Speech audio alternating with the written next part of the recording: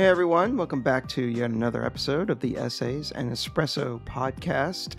Today we're going to be continuing our Dark Knight trilogy. We're going to be doing a deep dive on the second Nolan film, The Dark Knight. But before we get into that, I'm going to introduce our hosts. I am Daniel. I am with my good cohorts, Acer and Boken. Acer, how are you? I'm good. I'm using a lesser microphone than I usually use, but we have to roll with it just through this episode. I'll have the better one next time we record. It's all good. It's all good. We'll edit it in post. Yes. Maybe well, I will. I will. And Boken, how are you? Good. Thank you. Good. I'm Good waiting to for the surprise that someone is supposed to have. Yes, Acer says he has a surprise for us. I have a big surprise. Unironically, we have no idea what the hell he's talking about. So this is going to be a big surprise, and I want to give let me tell people how the sausage is made here for a second. Spoken recently changed his profile picture, and we're recording over Discord, and I'm just looking at his dumbass new Star Trek. It's so funny. It's just like some goofy alien with a spoon on his forehead, like laughing while he's drinking what is this? Whiskey? What is he drinking? He's drinking Canar. And he's drinking some Damar. Dumb alien juice. He's like the best juice. He's the fucking best character on Deep Space Nine. Stop being a bitch. Isn't Deep Space Nine like really highly regarded? Yeah, it's one of the best shows ever. That's the one that everyone likes. No, not true. TNG is the one everyone likes. But you want Patrick Stewart to die. Deep Space Nine was kind of contentious at the time because they didn't travel to two different planets. It was just on the space station. Wasn't Deep Space Nine? Oh no, maybe it wasn't Deep Space Nine. Maybe it was like Voyager or something. Wasn't there one of the shows which was like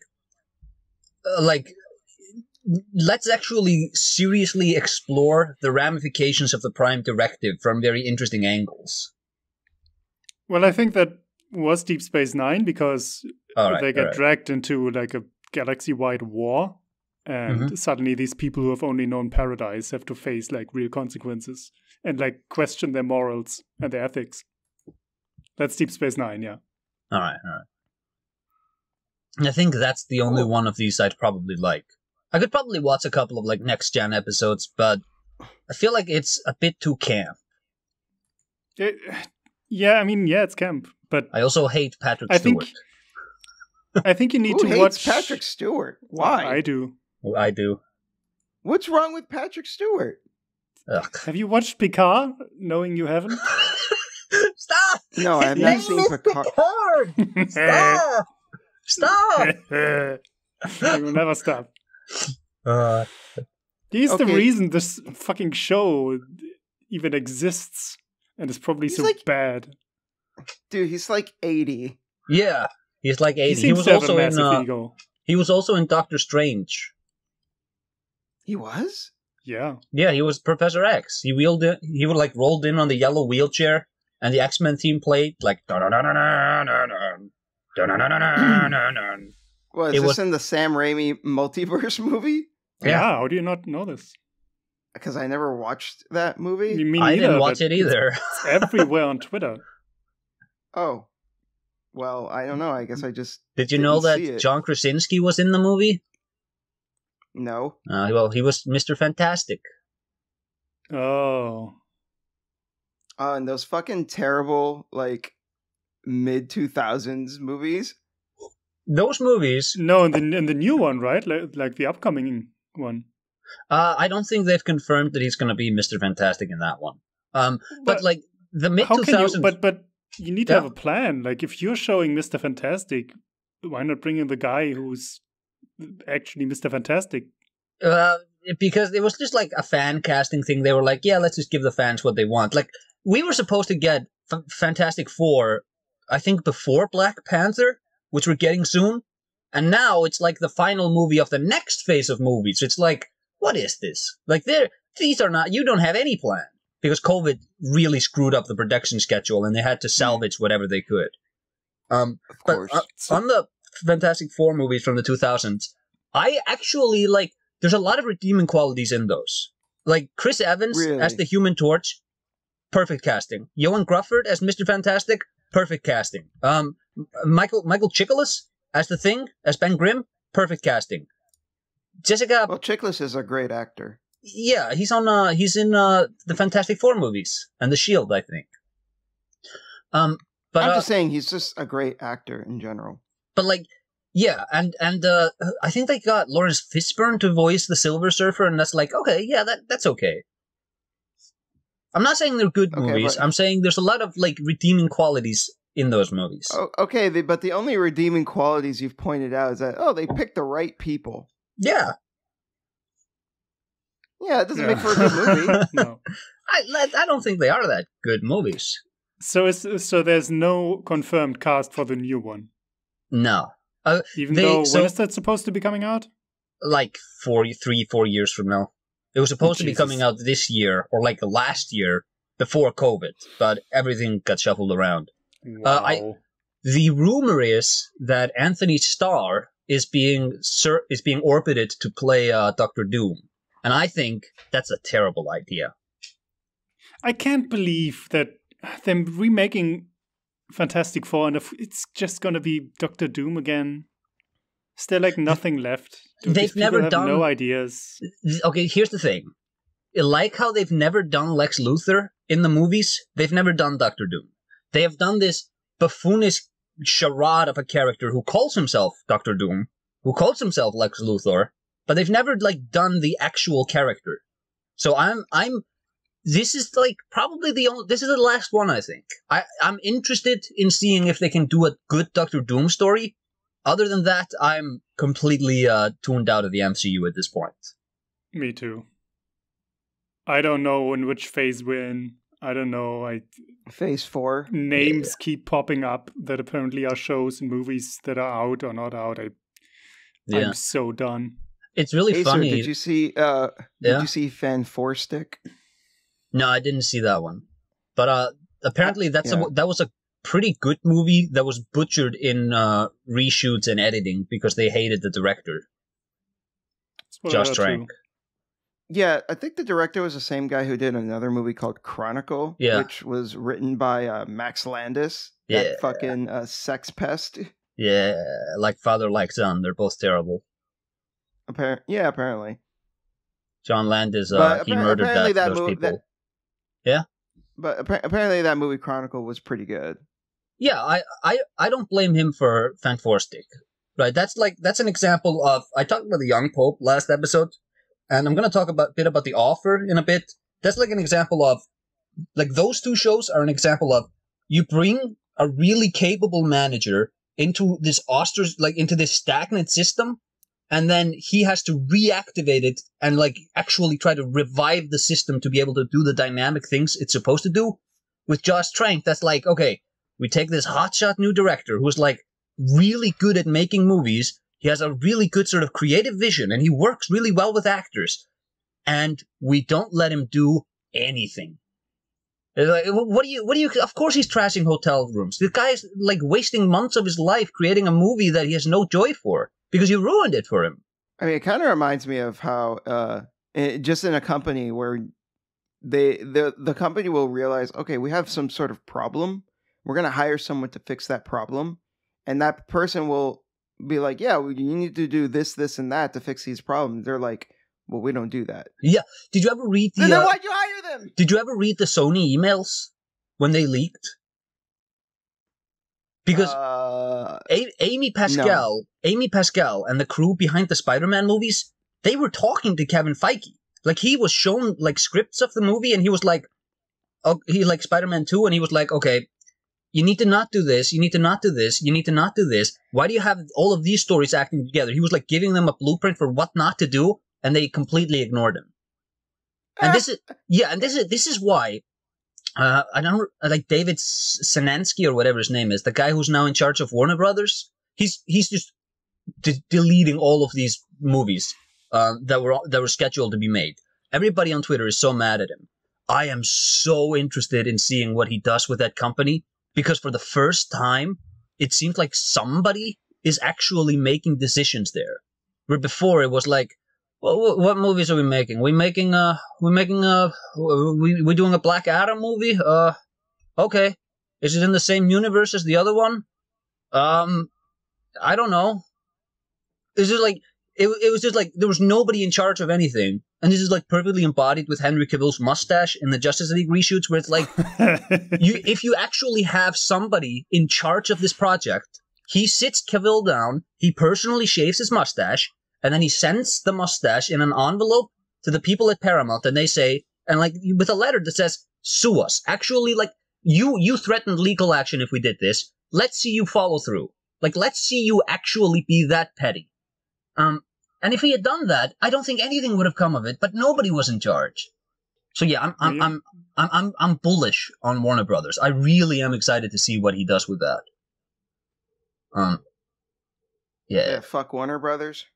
No, I'm super interested because it's finally like, again, it's like Steve Jobs coming to Apple, where he's like, you know how we make 500 different projects?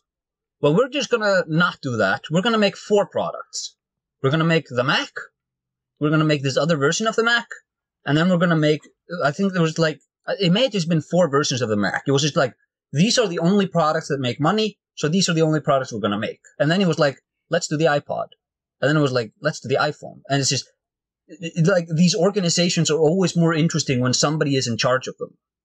No, because then you have like a strong vision, right? Like if you just have a bunch of people that have their own idea of how something is going to be, and then, nothing comes together because they're just like going off doing their own little thing, and nothing can, you're not going to have anything cohesive out of that. Yeah. You might have a lot of interesting parts that may work on their own, but that, that's not a team working together. Yeah. There's a reason, like, if you look at NASA, back when, like, Wernher von Braun was in charge of NASA versus NASA now, it's like, back in the day, you had a guy in charge of this organization, and he put a man on the moon. Today, like, nobody's in charge of this. These people need to beg Congress for more money. Like, nobody's in charge of this organization. And so, all of it, like, Deep Blue and SpaceX, they're doing way more interesting stuff. Because they're not saddled with this bureaucratic mindset. This is so apt because we're talking about the Christopher Nolan Batman movies, and he's like a great example of this too, where he was like the executive producer on Man of Steel. Do you guys know about John Peters? No. John Peters is the producer who owns the right to Superman. If you want to make a super, like, he owns the cinematic rights to Superman. If you're going to do a Superman movie, you need to go through him. And he's crazy. He started his career as Barbara Streisand's hairdresser, and he from there he somehow acquired the cinematic rights to Superman.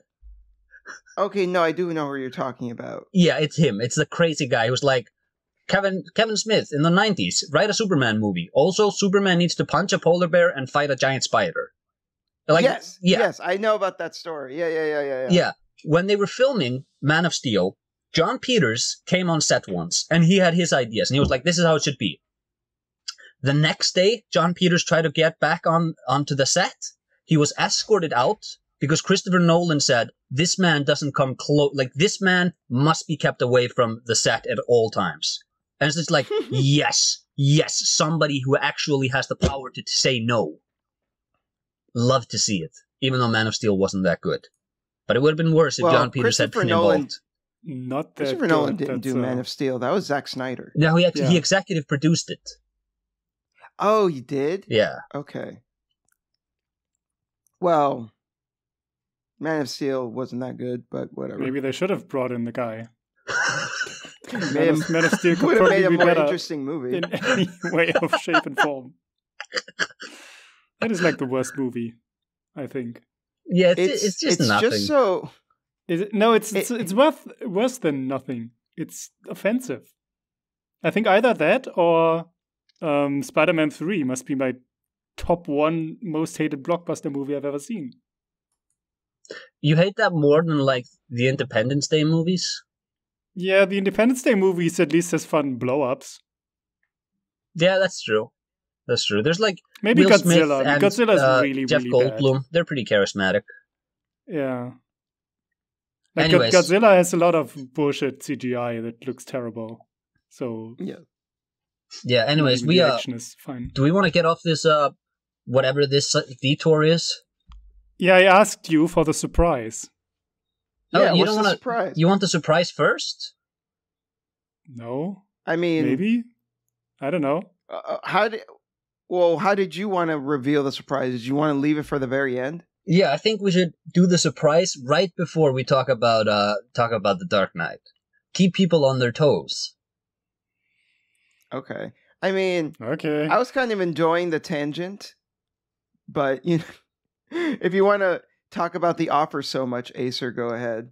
The Offer kind of connects to. Have you guys seen The Offer, the series? No. Do you know what it is? Nope. No. It is a making of. Like, this is the story of how they made the first Godfather movie.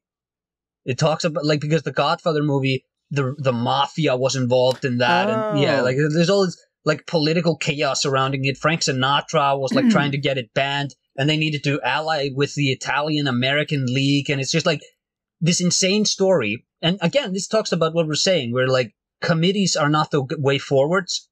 What happened was this one guy who created Hogan's Heroes, he pitched this, like he got the rights to this movie, and he was like, okay, you produce this movie, whatever. And then his job basically was to get the director and the writer everything they wanted, and to make the best movie he possibly could. And to that end, like I said, he has to hang out with mobsters. He has to like befriend these people. It's just like, oh my god, what is this? And it all happened. I don't know. How many episodes is it? It's like 10 episodes. Jesus. This sounds really fascinating. Yeah. I think I'm going to watch this. Yeah, I don't actually want to talk too much about this because it's very hard to discuss it without spoiling it and spoiling what makes it so good. It stars Miles Teller. This is the best thing he's ever done. This is his best performance by far. And okay, I have a confession. Wait, so it's not a documentary? I've never seen The Godfather. Oh my god, you've never seen The Godfather? You don't have to have seen The Godfather. Like, you know The Godfather from like just because you live in the world, right?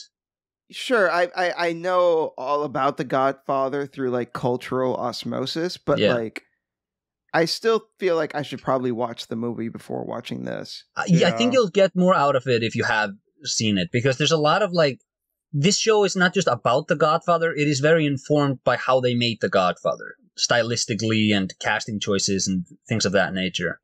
Okay. I mean, you should watch it anyway. It's, Yeah, it's that's just the cultural thing that everyone probably should have seen. Yeah, I've it's watched one of those it, and things that everyone has to. I don't remember much about it. It's a fine movie. I think you needed to be there to really appreciate it. Yeah. I think so too. I think I'll appreciate it as just because I'm such a fan of The Sopranos. Like, oh yeah, because The Sopranos was heavily inspired by The Godfather as well. Didn't they pilfer a bunch of actors from The Godfather? They sure fucking did. Yeah. Christopher Moltisanti. No, wait, he was from Goodfellas. My bad. But no, yeah, there are actors from The Godfather in The Sopranos. Yeah, there's also a lot of mobsters in The Godfather, just like actors. I think that was also the case in Goodfellas. Oh, nice. More of that, please. Yeah. More of that, please. It's also Matthew Good, our friend from Watchmen. He's in this movie. He's in this show, I should say. He is so good in it. He's playing like this crazy sexed up 60s Hollywood producer, and he is so good in it. I don't understand. What is this? It's not a documentary. It's is just it telling an actual story? Yeah, it's just, is it's it just a movie of the behind the of scenes? Is it like a portrayal of the behind the scenes shooting of The Godfather? Yeah, and like the production meetings and all of that. Okay. It looks to me like it's kind of like shot like a high-end like HBO show or something. Yeah. But like it's the story of how The Godfather was made. It's like a dramatization. It feels to me, because it's made by Paramount, I think, which owns The Godfather. It seems to me that they were like, because they were creating their own streaming service, and they were like, we need to create some content. What properties do we own? The Godfather. How can we monetize The Godfather? How about, well, the producer of The Godfather wrote this book about the crazy making of the movie. Do we make that a streaming show? And they were like, sure, get somebody who knows how to make a show and make him do it. And they did, and it was really good. I think this is one of those topics, unfortunately, listeners. You make it sound like they just bullshitted their way into it. I have so little faith in these. What do we do? What's going on? Where am I? I don't know. I just walked into the office one day and now we're making a show. I'm the CEO. Oh, no. No, but I think this is one of those topics that we should probably return to when more than one person has seen it, because it's there's a lot to dig into with this one. Okay. Yeah. I did it. Last episode, I said I was going to talk about The Offer, and I did it. Cool. You did what you set out to do. I did. I hope you're proud of yourself.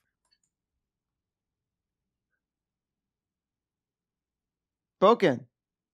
Yes. Yeah, what have you been up to? I watched a playthrough of the Quarry. You watched it? Yeah, of course. You couldn't even be bothered to play the fucking game yourself. Well, then I'd have to buy it, and it's shit. Like, I'll watch a shit game on a Let's Play. I will not buy a shit game. I think Boken is absolutely also, right. This game isn't even worth playing. Like, there's barely any gameplay. Okay, to be fair, yeah, I do that too, so I can't really talk shit. Why were you, like, dunking on him? Come on. Well, okay. That's just his instinct. Yeah, I mean, I can't help it. My prerogative is to bully Boken. I see. I would never do that. Also, I don't say it has no gameplay as like a, as an insult to a game, because I don't think every game needs heavy gameplay, but this one is just bad. It's like bad in everything. I mean, I've heard people say that they liked it, so it's interesting that you're like, fuck this game. I don't know what there is to like about this. Like, it's just, it's from the people who made Until Dawn. And I think they also made, what is it, Man of Medan or something? I've never seen or played Man of Medan. Oh, Man of Medan. I've only seen very little of Until Dawn, and my immediate takeaway from it was, wow, this looks really good. Wow, this dialogue is terrible. Yeah, like the characters are just the worst. Actually, the worst. Just awful. It is. That is like the first thing that just, when you start the game and you, like, just the people start talking, and it's just every single fucking line is like a quip or someone attacking someone else for no reason. Like, every single I don't know how these people are friends or just can stand being in the same room with each other, because they just give each other shit every second of the day. Like, this is not how normal people talk. And it's like, okay, yeah, you can do a little bit of a rivalry between characters, but these people just shit on each other every time they open their mouths. It's so, like, it's just obnoxious, and I don't understand how you try to write characters this way.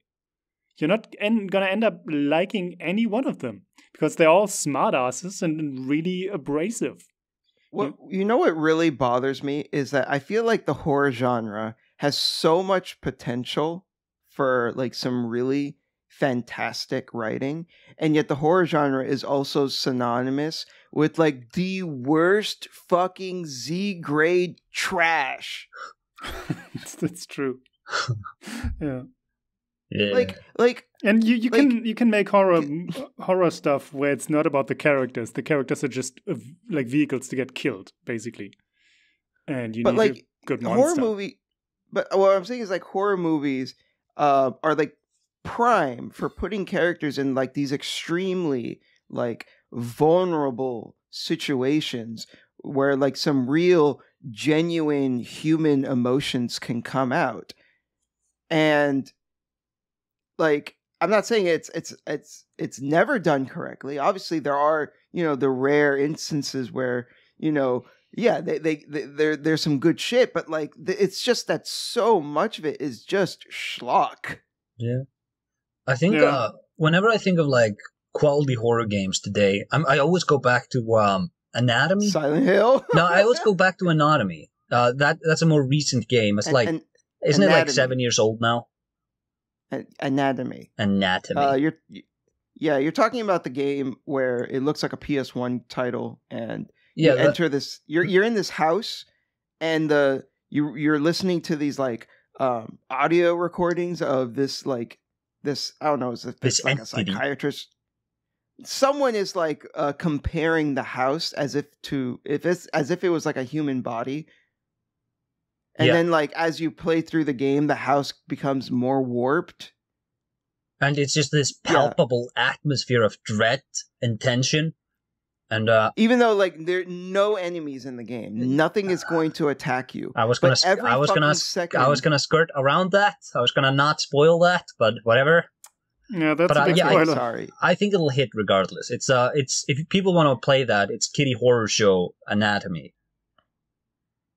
Yeah, like, I feel like even me saying that doesn't matter. You're still going to be on pins and needles if you play it because the atmosphere is that fucking effective. I feel like it does matter. You, like, nothing needs to attack you, but you need to think something is going to attack you. Sure.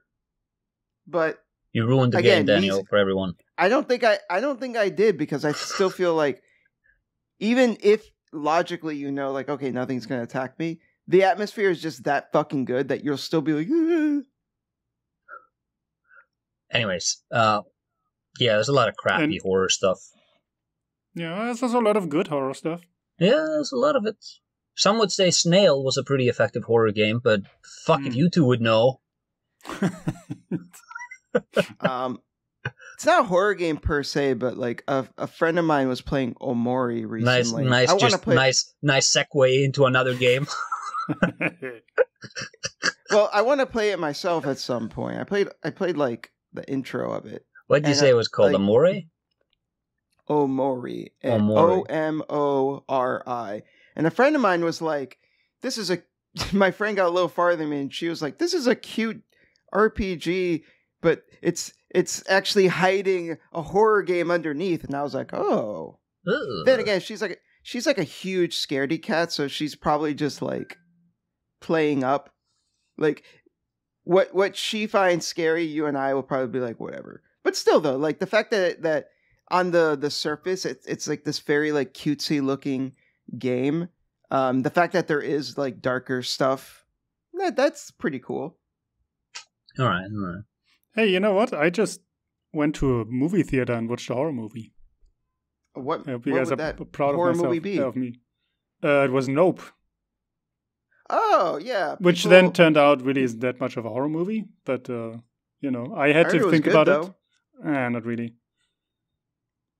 But I didn't like it? I don't watch horror movies in movie theaters because I can't turn down the sound when the jump scare is going to happen. Oh. So I had to really sit through that, and I did. This fucking guy. It's spooky. Wait. Was it good though? No, it wasn't. It was good for two. It was good for 2 acts, and then it fell apart. Okay. I feel like with Jordan Peele, people like really want him to be a really good filmmaker. But he's good, but he's not great, and people really want him to be great, Yeah. I mean, there was that one infamous tweet where this guy was like, "Oh, he's the greatest," and even Jordan Peele came like responding. He was like, "Dude, you're talking shit about The Thing. Get out of here. John Carpenter's the GOAT. Fuck out of here." Yeah. And it's he's fine. Like I watched Get Out before that, and that's a good movie. But it also was a bit clunky and like a bit confused. Yeah, but I appreciate a good filmmaker who keeps coming up with new ideas. Yeah, that's what I like about him. A really good vision. Yeah. He's not gonna make Nope 5, I'm excited to see where he's universe, going. Phase 1. This is going to sound very condescending, but he gets an A for effort. No. It's not that bad. No, I'm not. I haven't seen any of his movies. What I mean is like at the very least, like he's trying to introduce like fresh ideas. Is what I mean. Yeah. And but that needs to be highlighted. It's just like Nolan. His movies aren't great, but at least you're creating something new. Man. What are you talking about? Did you see Tenet? Well, we'll get into it. We'll get into it. Did you not like Tenet? I love Tenet. I have not seen Tenet. Tenet is amazing. Tenet. I don't believe you. It is amazing. It is way better than BoJack Horseman. People have completely forgotten about Tenet. Why BoJack? You always bring up BoJack. Is it because Boken made a video on it? I think I did it once with Rick and Morty because I liked Rick and Morty better, and ever since I've just stuck. I'm like Jordan Peele. I'm like the opposite of Jordan Peele, where I don't have any new ideas. I just take the old ones, and it's old wine in new bottles, baby. You haven't even seen like the really good shit in BoJack. I saw like 3 episodes or something. I saw like 4 seasons. Out of like 6 seasons. Yeah, like I saw almost all of them. 4 seasons is a lot. I didn't hate it. It's just like it's really good. It's just like this is not my forte. Is the thing. But somehow you stuck around for 4 seasons. Yeah, because it was good. Okay. Anyway, the Quarry. The other thing to talk about, because this is the Until Dawn shit, where every character can constantly die, and the game needs to be, the narrative needs to mold around that. You guys don't know these games, I guess, then? No. Okay. Well, it's basically like you're playing a slasher horror movie, and you keep controlling different characters. And they get into whatever action scenes or chase scenes, and then they can possibly die. And so the narrative can, follow just paths where some characters die and some characters don't. And they're very proud of that. It's, one of those choose-your-own-adventure style games. Yeah. And I don't know, I watched a playthrough. Most characters in that playthrough survived. And then I watched all death scenes that are possible because I wanted to see where all the characters can die and how the movie would even, or like the game would even function then. Mm. And I found it kind of interesting because when I looked at it, like where characters can die, it's like there's a main story that actually involves the monsters and like people trying to solve the monster problem. And that involves like 3 characters roughly. And then you have 5 or 6 other characters who come in and out of the main plot. Supposedly they're main characters, but they can really only die in scenes with these other 5 characters. And it's like the 3 main characters who are relevant to the story to actually get to the ending. Those characters can never die. There's one point where they can die, all 3 of them, but it's like all 3 of these characters are in the same room and can kill each other in different ways. So at least one of those characters is going to survive that scene, and then there's no point where they can die again until they get to the ending, So it's like you have 3 main characters and 5 filler characters, and the filler characters can die at any point and, kill each other, blah, blah, blah. It's the game is good at hiding that, but it seemed fairly obvious to me afterwards. How much replay value do these games have? Well, 0, because nothing of relevance is going to happen to characters that matter. The characters who can die in many ways are the characters who are complete filler because they need to be written in and out of the story. It's you won't notice that shit on the first playthrough, but no. I guess this is like the only way where you can even make something like this happen. Because, yeah, it is a lot of work to just create these infinite scenes of characters who may or may not be in these plot points. And to make that happen. And I think a lot of people also complained that, even then there's inconsistencies in a couple scenes where suddenly characters are there and then they're gone and then they appear again. And it's like, they try to connect things here, but based on whether these characters are still alive or not, this will happen or not. It's interesting to think about, but I'm not sure if games like this are really worth existing, to be honest. No, I mean, I have not been impressed with a game like this since I played Fahrenheit 9/11. The fucking David Cage game? Yeah, I played that on the PlayStation 2 when I was a little kid, and I was like, whoa, this is so interesting. And that was the last time I was impressed by that tech. Have you gone back to it? Because that game is fucking terrible. I know it's terrible, worst. But when I was like 9 years old or whatever, I saw that and I was like, what a cool idea. And I'm saying that's the last time I was impressed by that. Yeah. I feel like people play the first scene of that game and they're impressed by how many things can happen and how many choices you have. And then, I don't think much of it comes back even. It's just, it feels too hard to really follow through on all your choices that you're giving a player. Yes. Yeah, it's very difficult. Because you have to account for like multiple different possibilities, and then you have to create scenarios around those different possibilities. Like it's so much work. Yeah, and you have to write so many lines, or you have to voice over these lines, and the game needs to know when to play characters into a scene. And I don't know.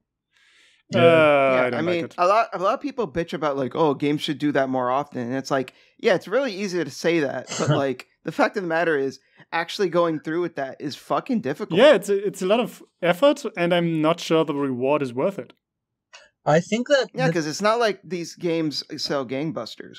I think the trick with this stuff is that like the more human and like realistic you try to make it, the worse it's gonna be. But if you imagine this sort of game where you like every character is like a blue gnome and there's no voice, there's no lines, nobody has any voice lines, and it's all procedural where the story just keeps advancing with like the AIs of the characters in it, recognizing the situations they're in, kind of like an immersive sim but for storytelling, Like if you do that, then you can procedurally generate one of those sorts of games. But you'd have to rely on the player to infer so much knowledge because you're not using dialogue. The moment text comes into this, it always becomes such a nightmare. I don't know. Did you guys ever read Chris Crawford's interactive storytelling book? No. He basically talks about the problem with interactive storytelling in this format for like 200 pages. And the solutions that he's bringing up is like, you have to have a story edit. Like the game needs to be not a camera. The game needs to be the director. And it's not enough that the game has these pre-scripted ways for the story to go. The player must be free to do what they want. And it's the role of the game to look at what they do and then write a story based on that. I'm simplifying this a lot, but it's a really interesting book if you want to explore this topic further. Well, that's basically what Dungeons and Dragons game masters do. Yeah, basically. He comes from that school of game design. Did you ever play Excalibur? I think it's like an Atari game. It's really good. No. Excalibur? Yeah. On like what, an Atari 2600? It's something like that. Or an Atari 5200 maybe. And the idea is just like you're trying to get Arthur back to Camelot on the throne before Mordred takes over. Here's the timer you have to do this on. Get working. And you have like, there's a story that happens with that. I always think that's so much more interesting, like Majora's Mask, where the storytelling, it's all interactive. It's like, why are you doing the things you're doing? Look at the fucking sky, man. That's why you're doing the things that you're doing. Yeah. Yeah. Now, Majora's Mask is so fucking good. It's kind of a bummer that Aonuma looks back on Majora and he's like, he's kind of ashamed of it, and it's like, nah, dude, you made something fucking awesome. That's the best thing you ever did, motherfucker. What are you doing? Yeah, I don't know. He sees it differently, I guess, because like I think he was a little depressed or something when he made that game, which is why it ended up the way it did. And I guess looking at it from like the point of view of it being a Nintendo game, he was like, oh, I shouldn't have made it like this. And it's like, no, dude. Fucking Majora's Mask is like one of the best Zelda games. Yeah, it's really interesting that Ocarina of Time became like this big model for AAA games going forwards. Majora's Mask, on the other hand, became the model for like indie games going forwards. Yeah, you're not wrong. Yeah, and you know, all the cool kids prefer Majora. Yeah, my arch nemesis King K, which is an inside joke. He doesn't know. I think he prefers Twilight Princess, doesn't he? I don't know. Someone prefers Twilight Princess. How dare they? Frankly, that is actually not a good take. What, prefer Twilight over what? Ocarina or Majora? Just both of them. Ocarina and Majora are both better than Twilight. I agree. Ocarina and Majora are both better than Twilight. I'm saying, what was his take? That he preferred Ocarina or Majora? No, that he preferred Twilight. It doesn't matter. No, Twilight over which one? Both of them. Both of them. It may not have been him. Somebody preferred Twilight over the rest of them. I mean, I don't know. I feel like Twilight... This is probably a reductive way to say it, but like, I feel like Twilight was just Ocarina again, but edgier. Yeah, because people got mad at Wind Waker. Yeah, so they like overcorrected, and they ended up making something that wasn't like, well, not a bad game, but like not nearly that interesting. It all goes back to what we were talking about in the beginning. Like, these games work when you have a guy in charge who sets sail and then makes the thing he wants to make, and then when you have like the executives over at Nintendo, like, no, but they got mad because of Wind Waker. You have to do the thing they want. Apparently, it's recently come out that like fucking Miyamoto hated how Wind Waker looked.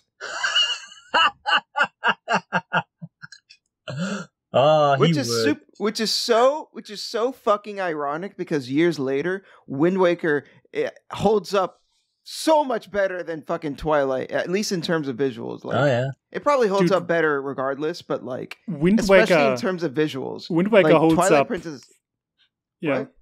No, go ahead. No, I was just saying, like, especially in terms of visuals, Wind Waker looks way fucking better than Twilight. Twilight has aged.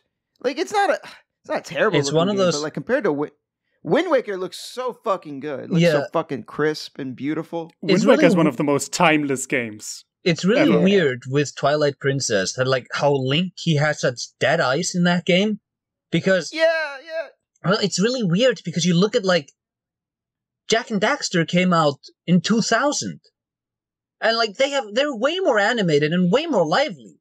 So it's not just the visual style. There's just a clear lack of animation quality that was going on in Nintendo at the time. I mean, to be fair, Jak and Daxter has kind of like a Saturday morning cartoon-ish vibe to it, which lends itself more to like the over-exaggerated animations. How about like Jak 2 or Jak 3? Those don't have that zippy quality to them. Like, I'm not as familiar. I'm just saying, like, there's clearly like a layer of polish to the Jak games over like a Twilight Princess. That it's baffling that Nintendo took so long to get animation. No, yeah, I mean, I'm not trying to defend the animation of Twilight. I distinctly remember there was like a scene in Twilight that was highlighted by Matthew Matosis, because he was complaining about this same shit about the dead eyes, and he was like, "Look at this fucking cutscene where like Link walks into a store, and they try to make it seem like Link was like amazed of like the stuff that was in the store, but it's just like his fucking dead face, just like with a smile on it, looking around the room, and it looked fucking terrible." Oh my god, Bogan, I just noticed you have Final Fantasy 14 on the dock. Hell yeah, baby, let's go. Yeah. No, New wait Final a minute. Fantasy patch. Wait a minute. Daniel, Final Fantasy. That means Daniel doesn't get any of his topics. No. That means I am giving the... What the fuck is it called? The scepter to Daniel, and we can talk about Final Fantasy first. Why? My topics are really not even that long. Like the games I played are super short, so shut up. Fine. So Daniel, how are you liking the new patch? Oh man, I love it. It's so good. I did I think there's like they released like 4 circles of Abyssos. I did 3 of them. I still need to do the last one. Mm-hmm. Yeah. I saw that on Twitter that you were posting about. What did they already release like the extreme version of Barishi or Barbaricia? Yeah, they did. Okay, and the Savage version of the raid is coming next week. Oh shit! I can't. I haven't done Savage yet. Well, you should do EX first because EX is easier than Savage. Right. It's really fun. It's a good raid boss fight. Yeah. How do you feel about the story? The way that the story is going so far in the MSQ? I like it. I don't know.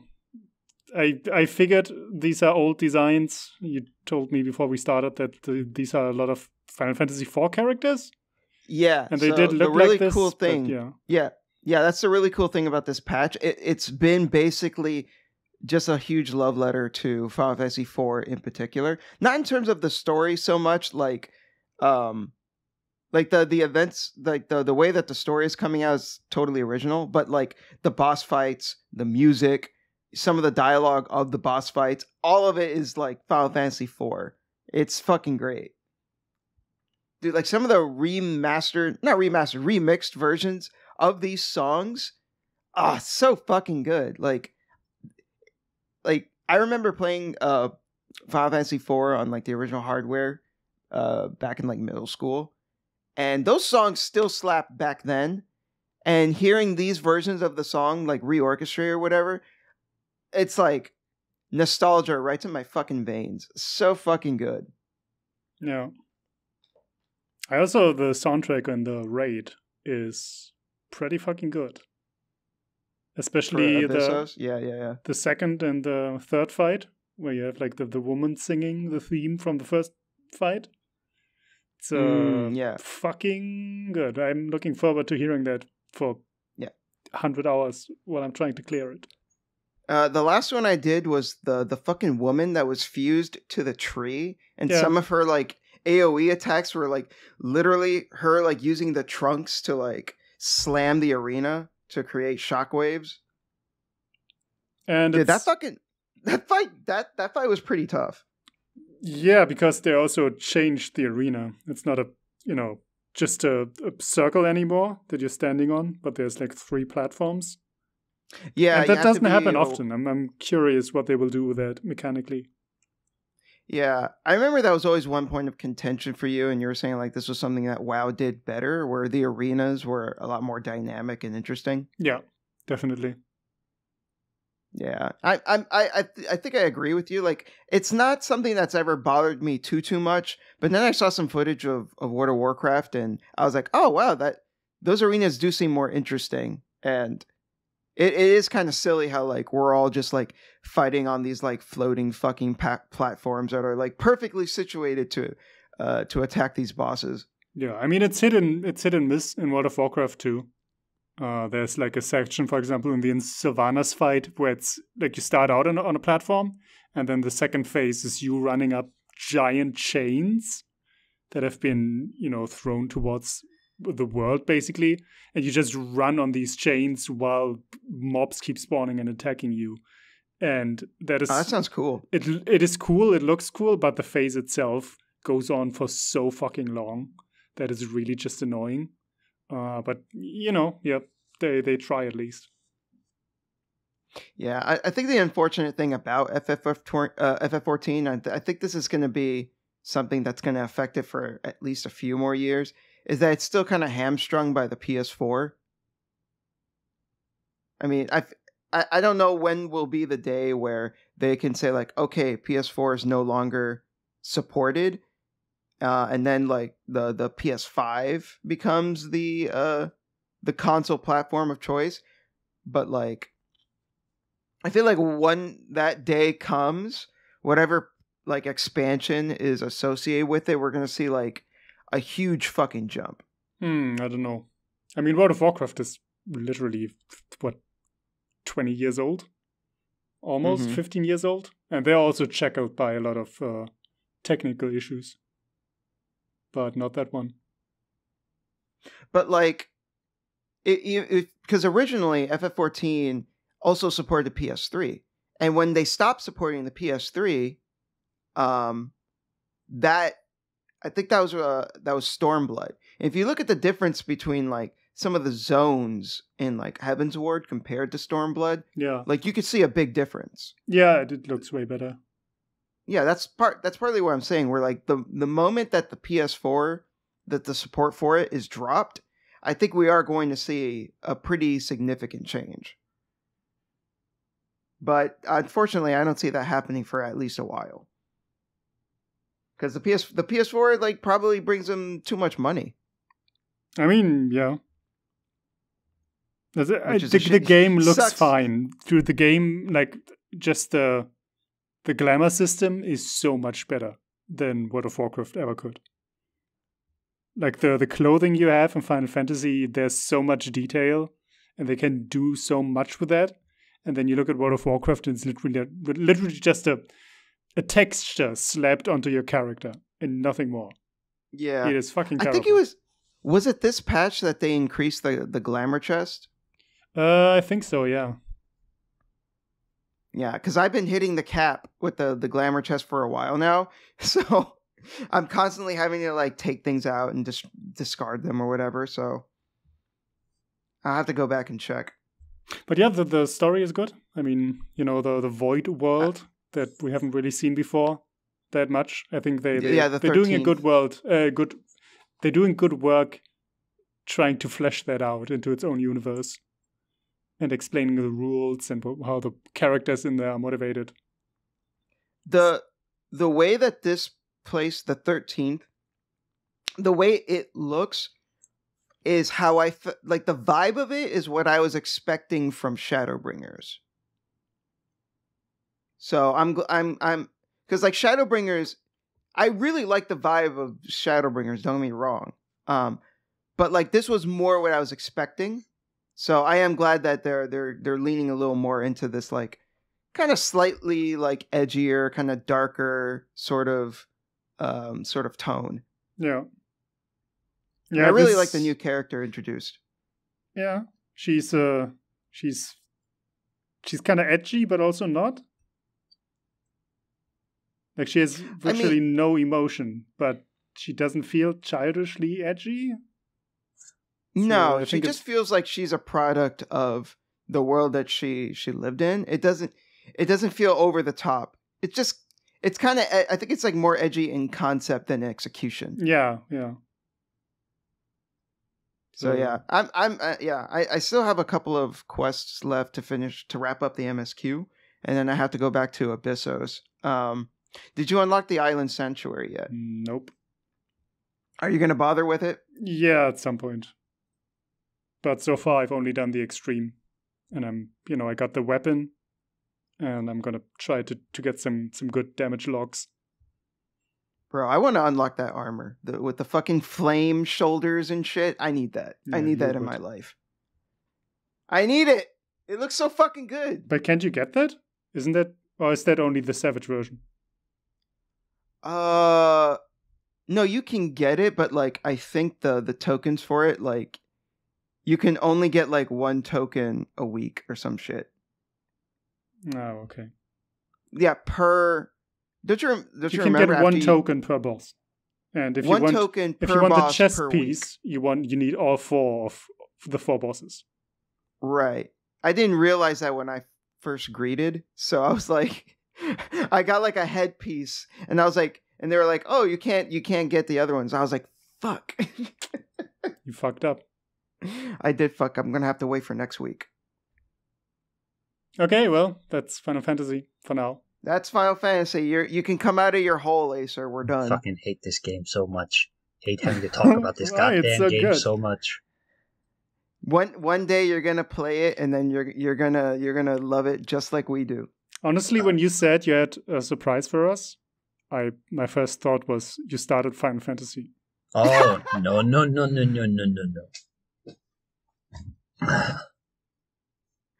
Oh man, I can't play those games because I'm such an addict, man. You know, if I start playing that sort of stuff, you just won't hear from me for a week, for a month. Sounds good. Fuck you. Oh, that was mean. That was unnecessary. What have I done? You make the setup like that. How can I not dunk? This is the new Dark Boken. Instead of the Stormtrooper, should have been you should have changed it to like a Sith Lord. Should have been like Shadow the Hedgehog wearing those Dark Kingdom Hearts robes. I saw this fucking great image of Shadow the Hedgehog and these guys' arms full, and he's like, "No, Mom, I'm 13. I eat unhappy meals now."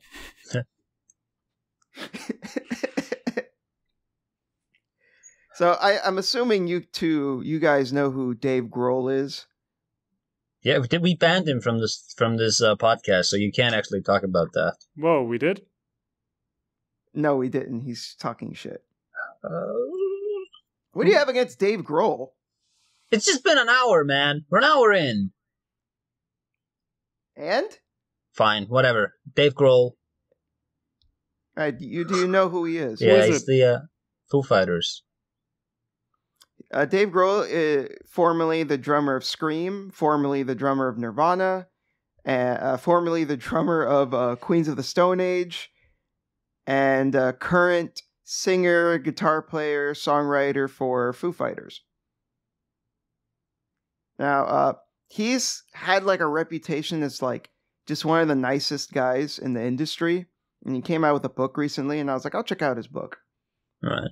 Just because I'm not like a huge fan of Foo Fighters or anything like that, but I was like, I'm sure he's got some interesting stories, and he does. And on top of that, he's just like a really pleasant guy. If you listen to the audiobook, he himself reads the book, and he's just a super swell guy. What I really appreciate about the book is that he really writes it from the perspective of like a guy that feels like he just kind of stumbled into all of this craziness.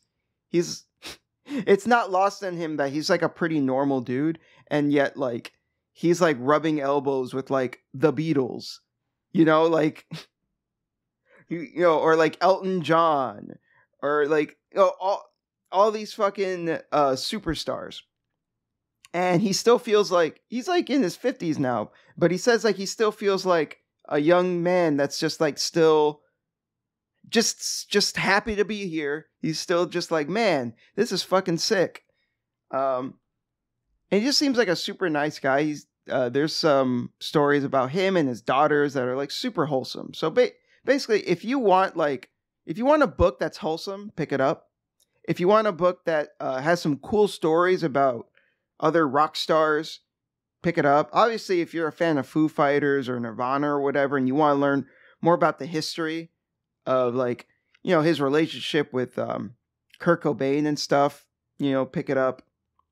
But overall, good stuff. I recommend it. Storyteller. Okay. Dave Grohl. Unfortunately, I don't care about any of these bands. You don't even care about Nirvana? Come on. That's like a cultural touchstone of like 90s music. Yeah, and they make boring ass rock. Hey, shut up.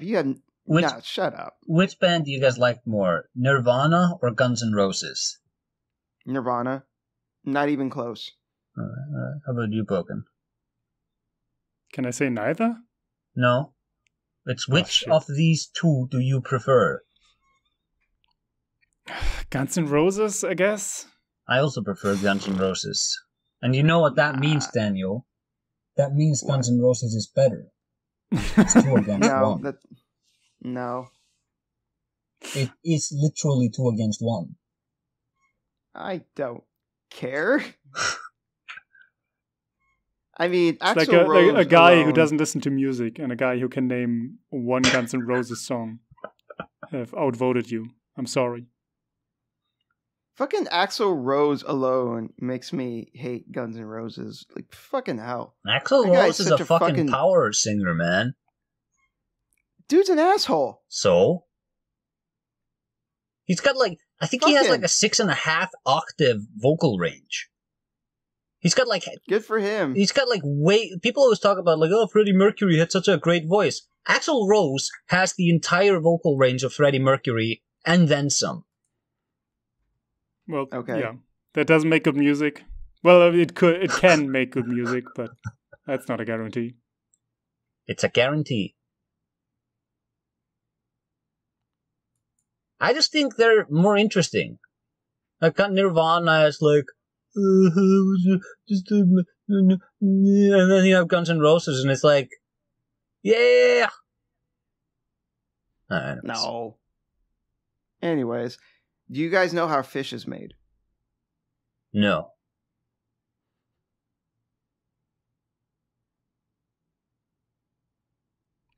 Boken? No. No. Okay. So, I don't know if I'd call him friend of the podcast per se, because I don't think any of us know him. But all around cool guy, Jacob Geller made a video called "Games About Flesh and Other Gross Stuff" or something like that. And in it, he talked about a game called "How Fish is Made." This is a free game that you can go download right now on Steam. It can be beaten in like half an hour. It's very short. But watching the video made me want to try it out, and I did, and it was pretty interesting. It's got that like PS1, like pixely type of aesthetic. I think you guys know what I'm talking about. Yeah. And it's got kind of like an unsettling atmosphere to it. It's kind of like, I wouldn't say it's a horror game per se, but it is kind of, it's pretty dark, but also has a sense of humor. It's also a pretty funny game. Like, there's one part that perfectly encapsulates this, like, this gross comedy where, like, you find a fish that has a parasite that ate its tongue living inside of its mouth.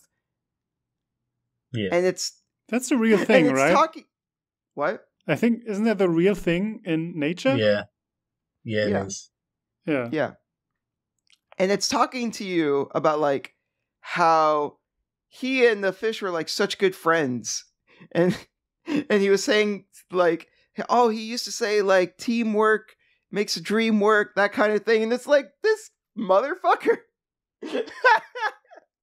And then like and then afterwards, he goes into like a dance number, and it's so weird. It's like the game completely shifts into this video where like the parasite puts on a top hat and it starts dancing, and it shows like this really gross imagery of like parasites and fish dying and stuff, and it's like, it's fucking nasty and gross, but also like weirdly funny.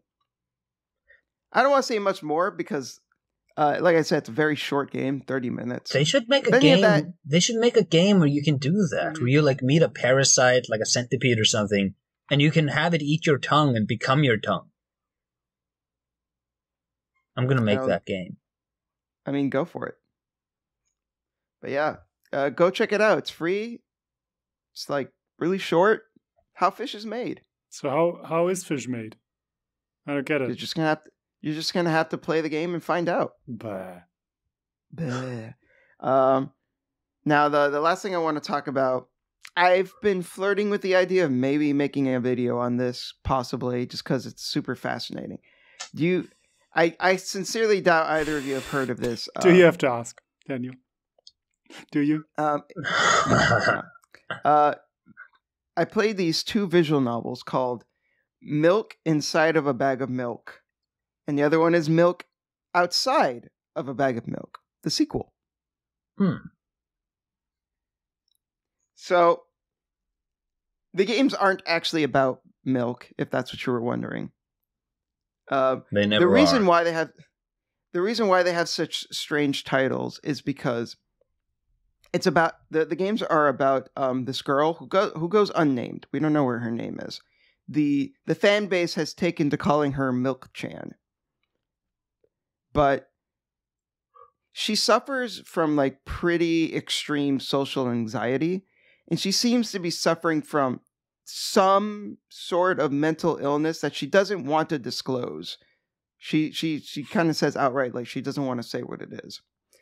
But because of these issues, she has a tendency to, like, her mind has this tendency to get stuck in these, like, thought loops. So, like, in the first game, Milk Inside of a Bag of Milk, the whole point of the game is for her to just go and buy some milk. And then when she's at the stall to get milk, her mind is like, it's a milk inside of a bag of milk, inside of a bag of milk, inside of a bag of milk. And it keeps going like that. And you as the player have to like snap her out of it and be like, hey, stop. You need to buy it and you need to leave. So the role of the player in these two games is actually super fascinating because you're not technically real. You're actually just a voice in her head that she has manufactured in order to give herself the confidence that she needs in order to do something as fucking simple as going to the store and just buying some milk. Milk doesn't come in bags, though. Does it? In Canada, they do. Fucking Canada, man. What do you mean a bag? Yeah. You don't mean like a plastic bag, surely. I mean, I don't live in Canada. But, like, the way that they do it in Canada is kind of weird, right? I'm Googling a bag like, of milk right now. These fucking Canadians and their artsy games and their crazy milk. I mean, actually, the game is made by a Russian. Oh. Well, look there in the chat. That there you go. Those are bags of milk. Oh my god, there's an actual bag of milk. What the fuck?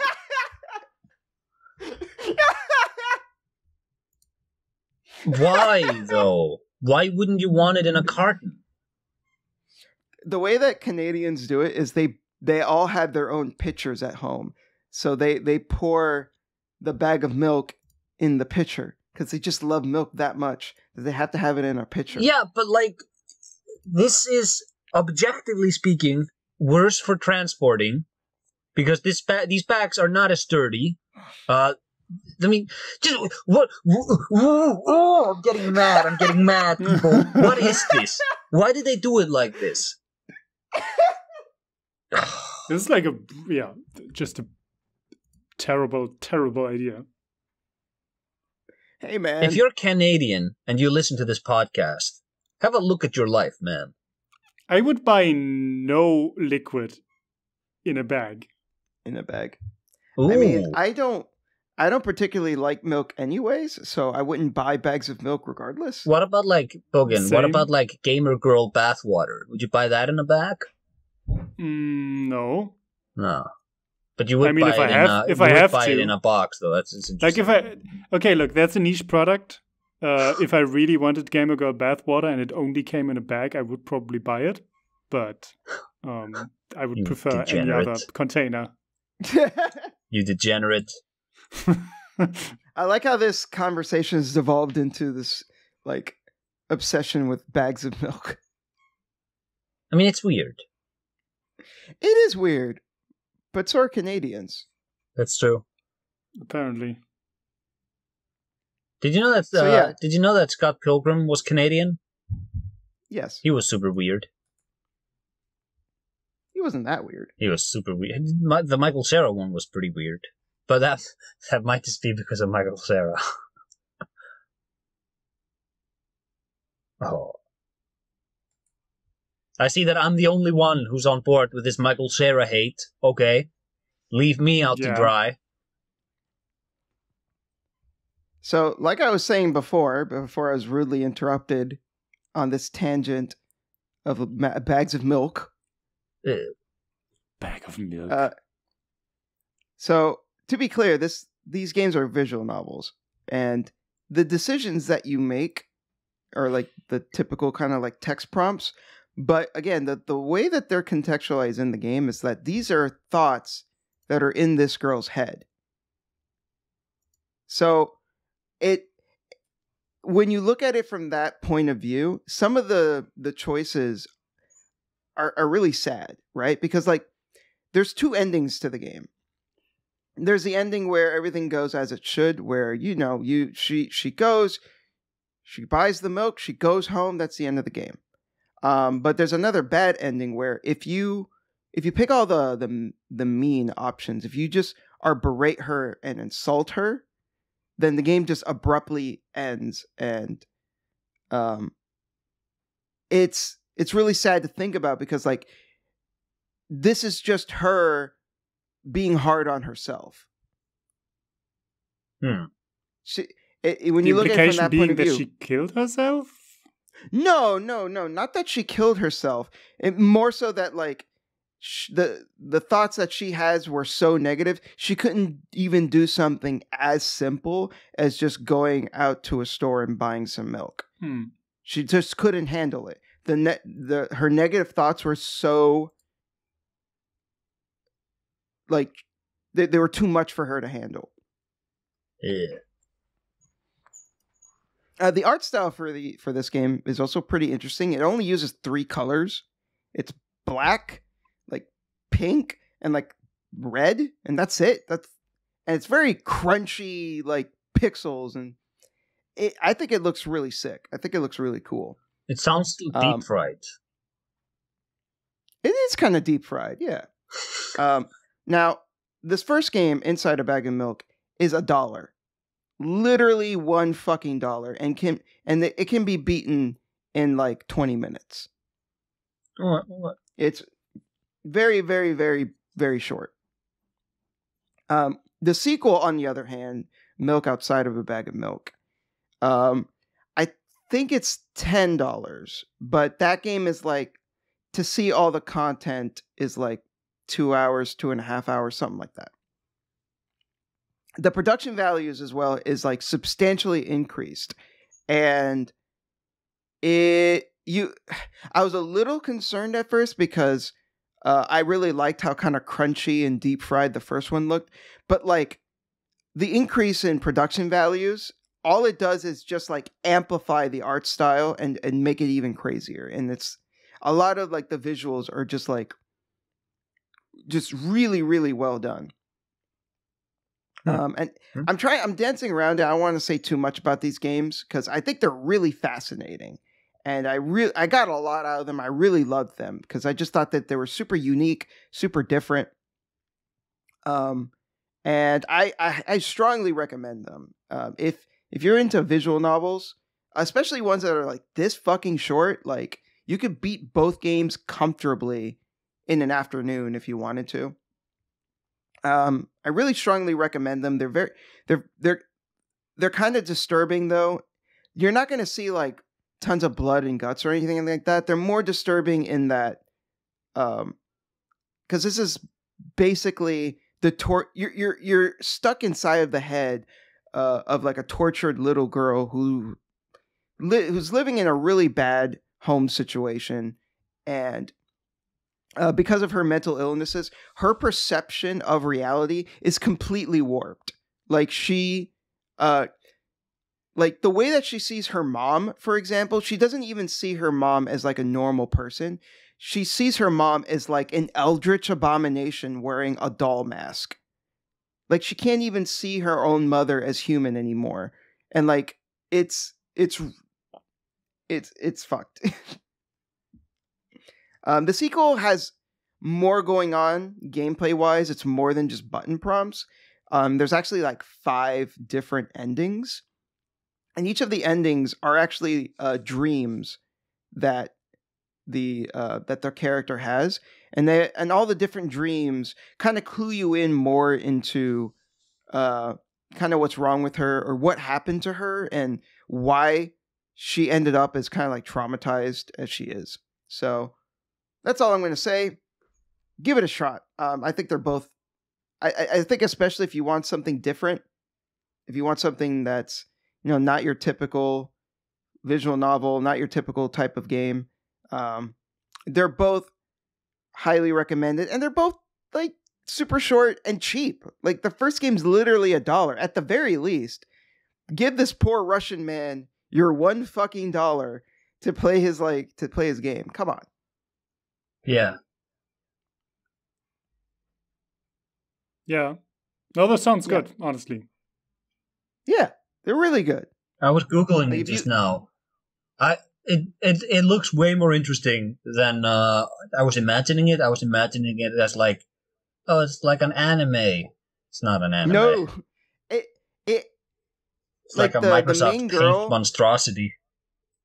The main girl does have kind of like an anime-ish art style to her. Sure. But even then, like, the environments are all like these like deep, dark blacks and reds. It's super cool. So, Acer. Yes. You've had us on pins and needles. I've had you on pins and needles. This is a little surprise that I've been putting together now.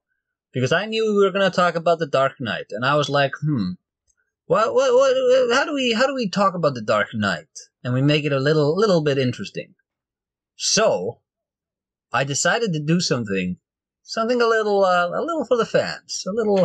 A little showcase extravaganza, if you will. And I call it the Acer Quiz.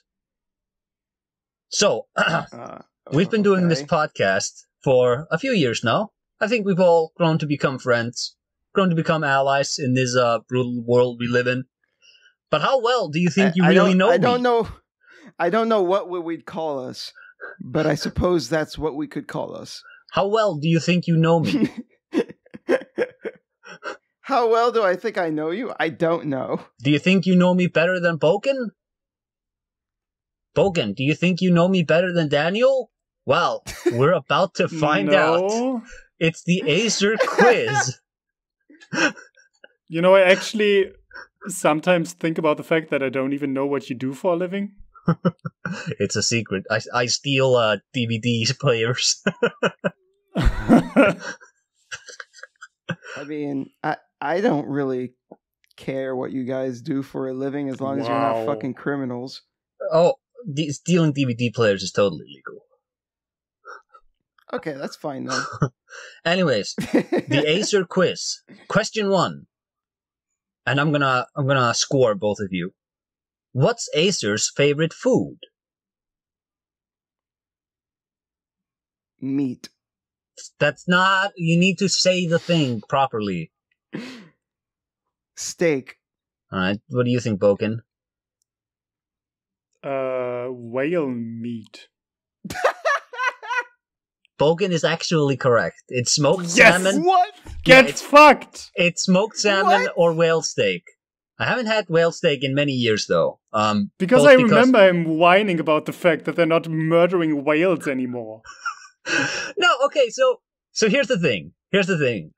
Whale meat is super good. But shut up. All these hippies want to save the whales. Save the whales, they say. And now I can't have my whale steaks. Bogen gets 1 point. Question 2. Which is better, a turtle or a cat? Cat. Bogen?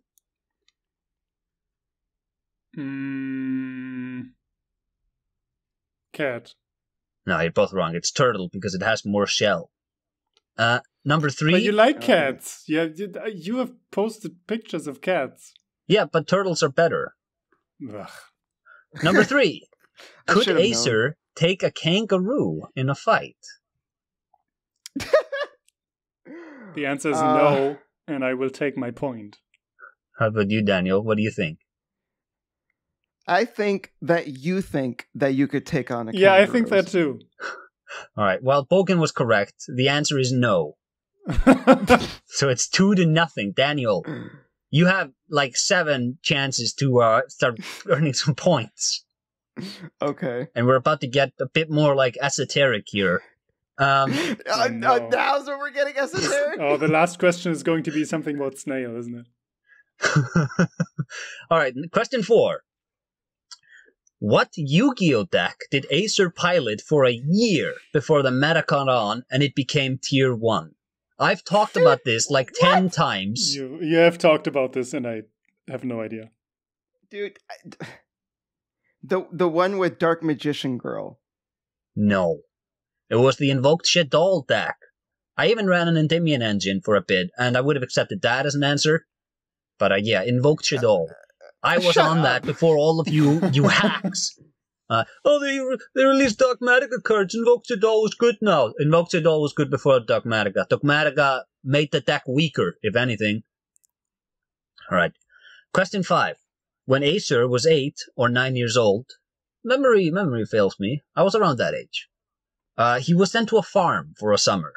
In that farm was another trouble boy who was Acer's nemesis. What did Acer do to him on the farm that made sure the differences could never be resolved? What the fuck kind of question is this?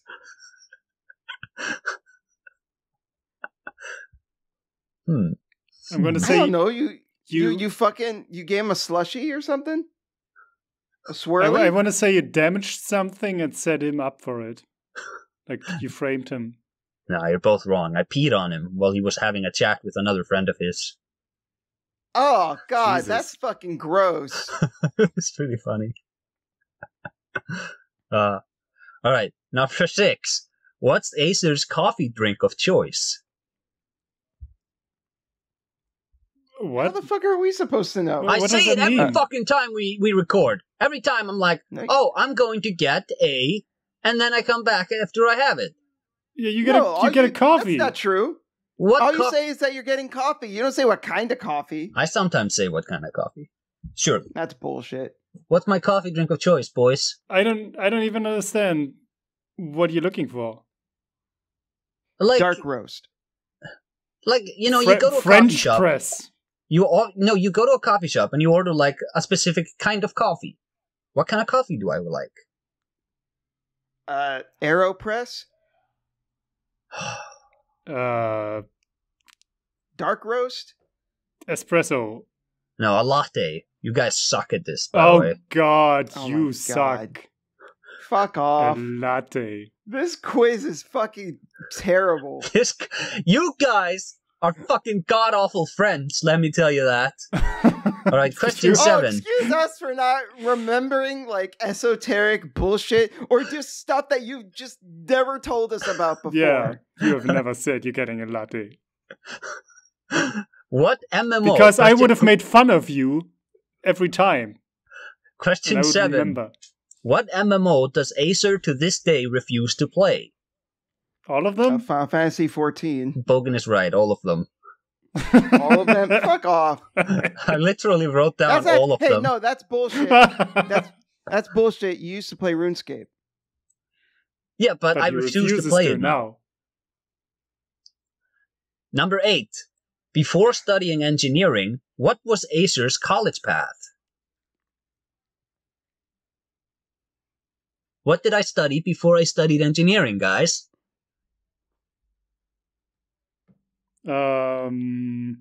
History. Daniel?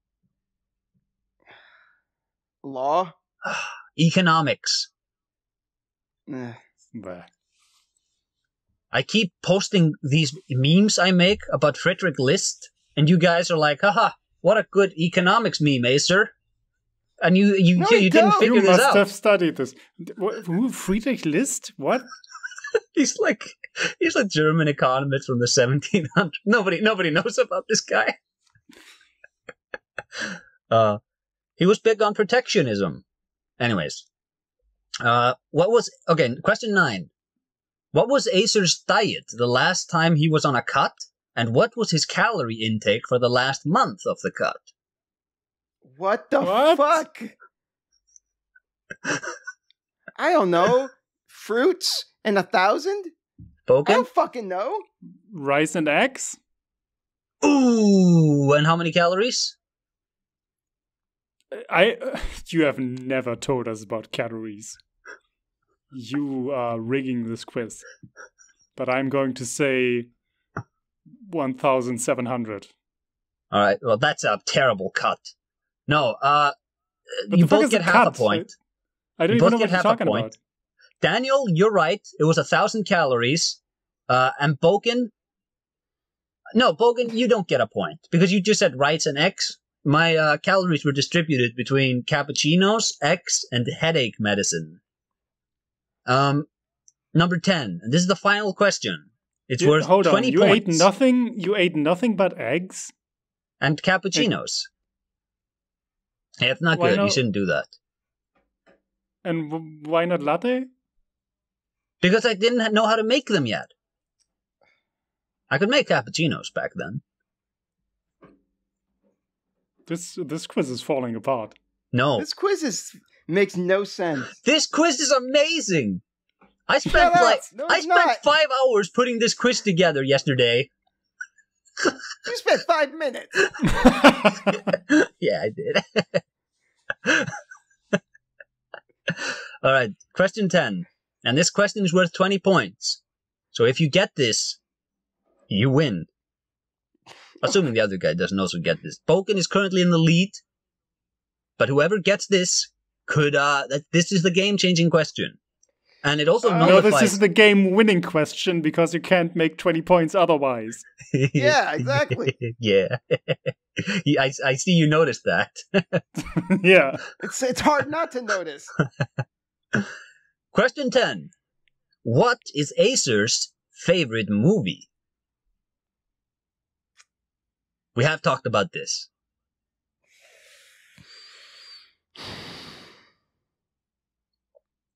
Yeah?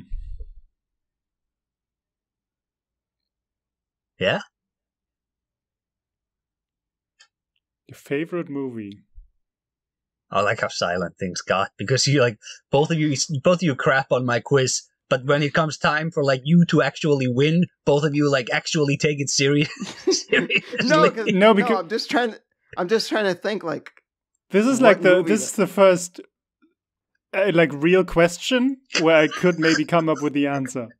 Yeah, exactly. It's amazing how many right ones you got, considering. I feel like I should have gotten at least a few points for some of them, and you were like, no. You didn't get anything right. You got 1 point for eggs. No, for 1,000 calories. You got half a point. Yeah, but I also said you were like, oh, what MMO would I never play? Final Fantasy 14 is correct. No, all of them was the answer, though. No, that's bullshit. Final Fantasy 14 is a correct answer. Daniel, don't give me that shit. Daniel, I'm looking at the rules for the quiz right now, and it says that you have to answer what is written in the response. Shut up. You're so full of shit. I think the rules just say, fuck Daniel. Also, Daniel, I love how you're super mad that you didn't get a point for Final Fantasy 14. Where, Boken would have been able to guess that too. So it wouldn't have changed anything. Yeah, obviously. But it did change something because Boken got a point for that question and you didn't. Because I know how you think. Yeah, that's right. That's right. But what's my favorite movie, Boken? I don't know. I'm going to say Apocalypse Now. I don't think it is so. All right, Daniel? No, that's definitely not it. I'll give the points to whoever comes closer. How about that? Closer, I guess. What? Yeah.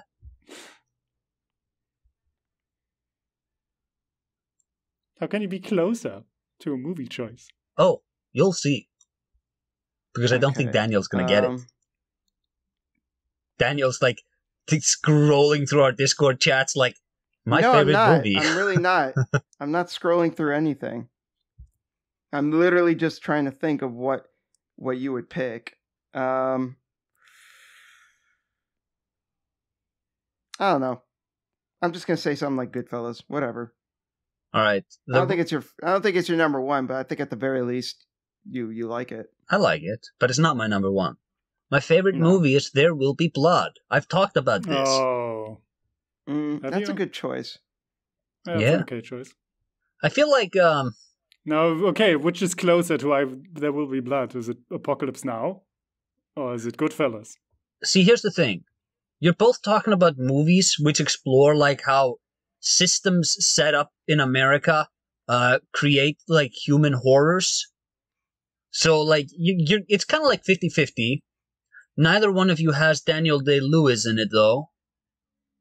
I'm gonna say okay, but you have to admit you do prefer Martin Scorsese as a director to Francis Ford Coppola. That is true. That is true. Yes. Bogan, what's your counteroffer? You have read the book to Apocalypse Now? That's true. That's true. I read Heart of Darkness and I read Oil, the book that they made There Will Be Blood from, but I never read the Goodfellas book. True. However, because you read the book, that also soured your opinion somewhat on Apocalypse Now. You were like, Apocalypse Now is not as good as it could have been because of how you compared it to the book. That's true. And I prefer There Will Be Blood to the book Oil. I think it's a much better movie than the book is.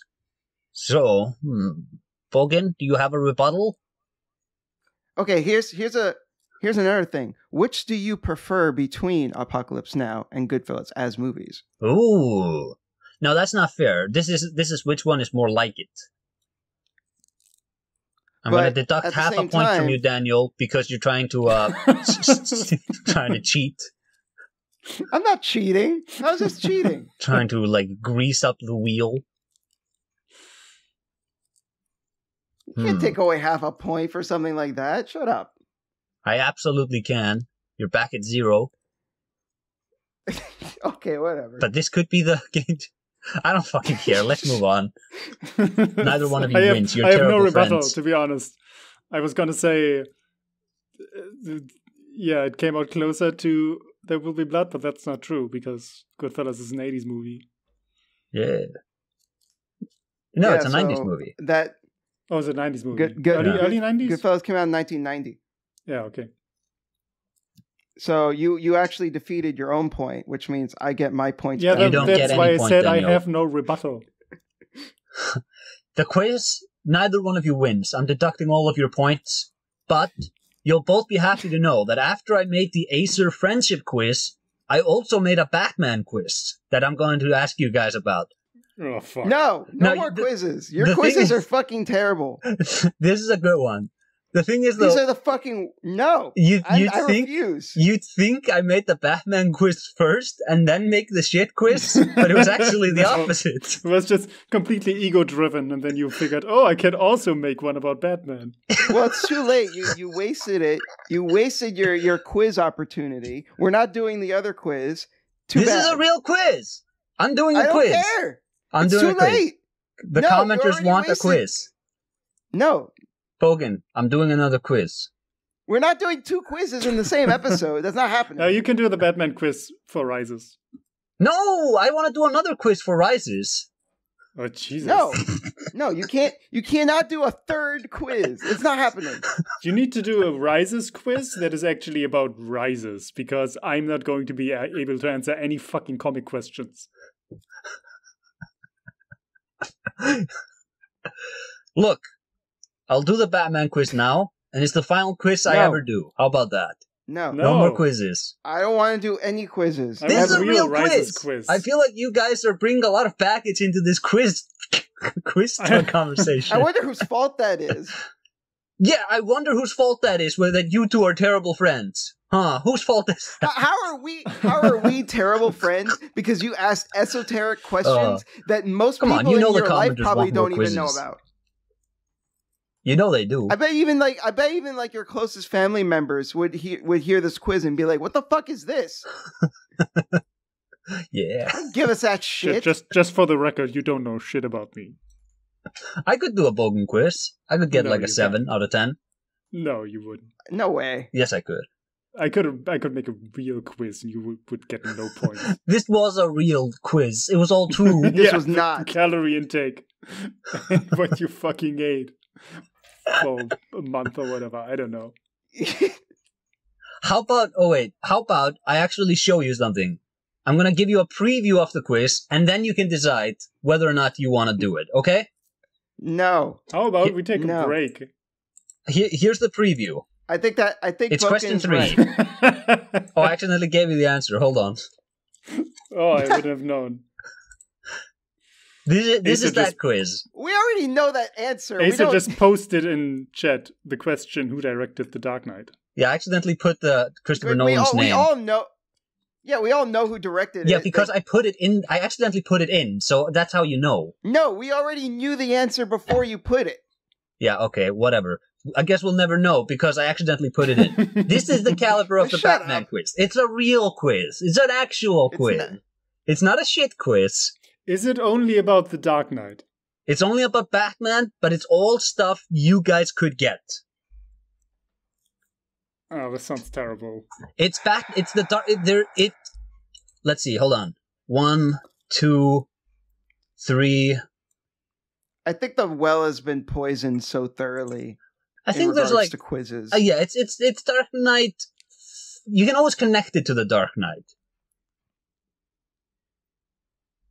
So how about this? We take a break and we do another quiz. Just shotgun it real fast, and we talk about the Dark Knight. I like it. No, we take a break. We talk about the Dark Knight, and if you then want to do the quiz after 3 hours of fucking recording, then go ahead, buddy. Chat, I'm gonna win him over in the break. Don't you worry. I'm fighting for you. Chat, commenters, listeners. Well, we'll be right back, everyone.